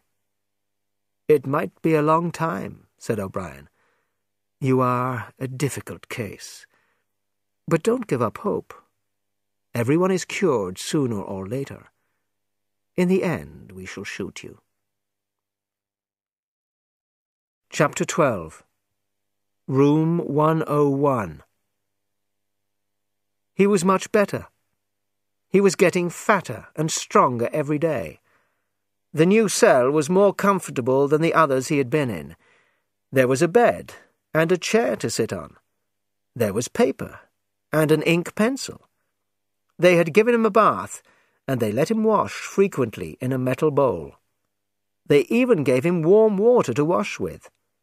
They had given him new overalls, pulled out the rest of his teeth, and given him new false teeth. Weeks had passed, perhaps months. He could count time passing by his meals. He received, he thought, 3 meals in 24 hours. The food was surprisingly good, with meat every 3rd meal. Once there was even a packet of cigarettes. His mind grew more active. He sat down on his bed, his back against the wall, and began to retrain his mind. He belonged to them now, that was agreed. As he realized now, he had given in. He had been ready to belong to them a long time before he had made the decision. From his first moment inside the Ministry of Love, and yes, even when he and Julia stood helpless in front of the telescreen in Charrington's room, he had understood that it had been stupid to fight against the power of the party. He knew that for 7 years the thought police had watched him, looking down on him like an insect walking along a path. They knew everything that he had said or done. They had played his voice back to him, shown him photographs. Some of them were photographs of Julia and himself. Yes, even... He could not fight against the party now. And why should he? The party was right. He began to write, with big, childlike letters. "Freedom is slavery. 2 and 2 make 5. And while he worked on Crime Stop inside his mind, he wondered when they would shoot him. They might keep him here for years. They might let him out for a short time, as they sometimes did. But one day they would shoot him. You never knew when. Often they shot you from behind, in the back of the head. One day, or one night perhaps, he had a dream. He was waiting for them to shoot him. He was out in the sunshine, and he called out, "Julia! Julia, my love, Julia!" He lay back on the bed, frightened. How many years had he added to his time in this cell by shouting out her name? There was the noise of boots outside. O'Brien walked into the cell. Behind him were the officer with the emotionless face and the black uniformed guards. "You have had thoughts of betraying me," he said. "That was stupid. Tell me, Winston, and tell me the truth, because I will know if you are lying. Tell me, what do you really think of Big Brother?" "I hate him." "You hate him? Good. Then the time has come for you to take the last step. You must love Big Brother." He pushed Winston towards the guards. "Room 101, he said. Winston always knew if the cells were high up or low down in the building. The air was different. This place was many meters underground, as deep down as it was possible to go. It was bigger than most of the cells he had been in. There were 2 small tables in front of him. One was a meter or 2 away, the other was near the door. He was tied to a chair so tightly that he could not move, not even his head. He had to look straight in front of him. O'Brien came in. "You asked me once," he said, "what was in room 101. I said that you knew the answer already. Everyone knows it. In room 101, there is the worst thing in the world." The door opened again. A guard came in carrying a box. There was a tube at the front of it. He put it down on the table near the door. "The worst thing in the world," said O'Brien, "is different for each person. It may be death by fire, or by water, or 50 other deaths. Sometimes it is something quite small that does not even kill you." He had moved to one side, and Winston could now see what was on the table. It was a big metal box, and through holes in the sides he could see movement. Rats. "For you," said O'Brien, "the worst thing in the world is rats." Winston had been afraid before, but suddenly he understood what the tube was for. He felt very, very sick. "You can't do that!" he screamed. "O'Brien, what do you want me to do?" "Pain alone," said O'Brien quietly, "is not always enough. The rat," he continued, like a teacher giving a lesson, "eats meat. In the poor parts of the town, a mother cannot leave her baby outside, because in 10 minutes there will only be bones left. Rats are also very intelligent. They know when a human being is helpless." The rats were big and brown. They were making little high cries, fighting with each other. O'Brien moved the box until it was a meter from Winston's face. "You understand this box and tube? One end of the tube goes into the box, and the other, wider end, goes over your face.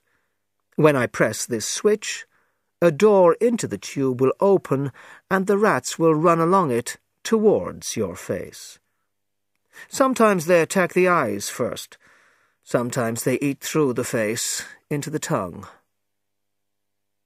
One end of the tube was put over his face. He could see the first rat, its face, its teeth. He knew there was only one hope, one last hope. He needed to put someone else between himself and that rat. He needed to give them someone else. And he heard himself shouting, screaming, "Do it to Julia! Do it to Julia, not me! Julia, I don't care what you do to her! Destroy her face! Leave only bones! Not me! Julia, not me!" He heard O'Brien touch the switch and knew he had closed the door to the tube, not opened it. The Chestnut Tree Cafe was almost empty. It was the lonely time of 15 hours. Music came from the telescreens now, but Winston was listening for news of the war. Oceania was at war with Eurasia. Oceania had always been at war with Eurasia. He drank a glass of gin, although it tasted terrible. A waiter brought him that day's Times. His finger moved on the table. He wrote in the dust, 2 + 2 = 5. "They can't get inside you," she had said, "but they could get inside you. And when they did, something inside you died." He had seen her. He had even spoken to her. There was no danger in it. He knew that. They took no interest in him now. They could even see each other again if either of them wanted to. But they did not want to. He had met her by chance in the park on a cold day in March. She was fatter now. She had walked away from him at first. When he caught her, he put his arm round her waist, but did not try to kiss her. He did not want to kiss her.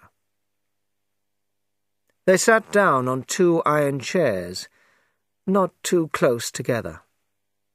There were no telescreens here, but possibly hidden microphones. It did not matter. "I betrayed you," she said. "I betrayed you too," he said. "In the end, they do something so terrible that you say, 'Don't do it to me. Do it to somebody else. Do it to the person I love. You only care about yourself.'" "You only care about yourself," he had agreed. And he had meant it.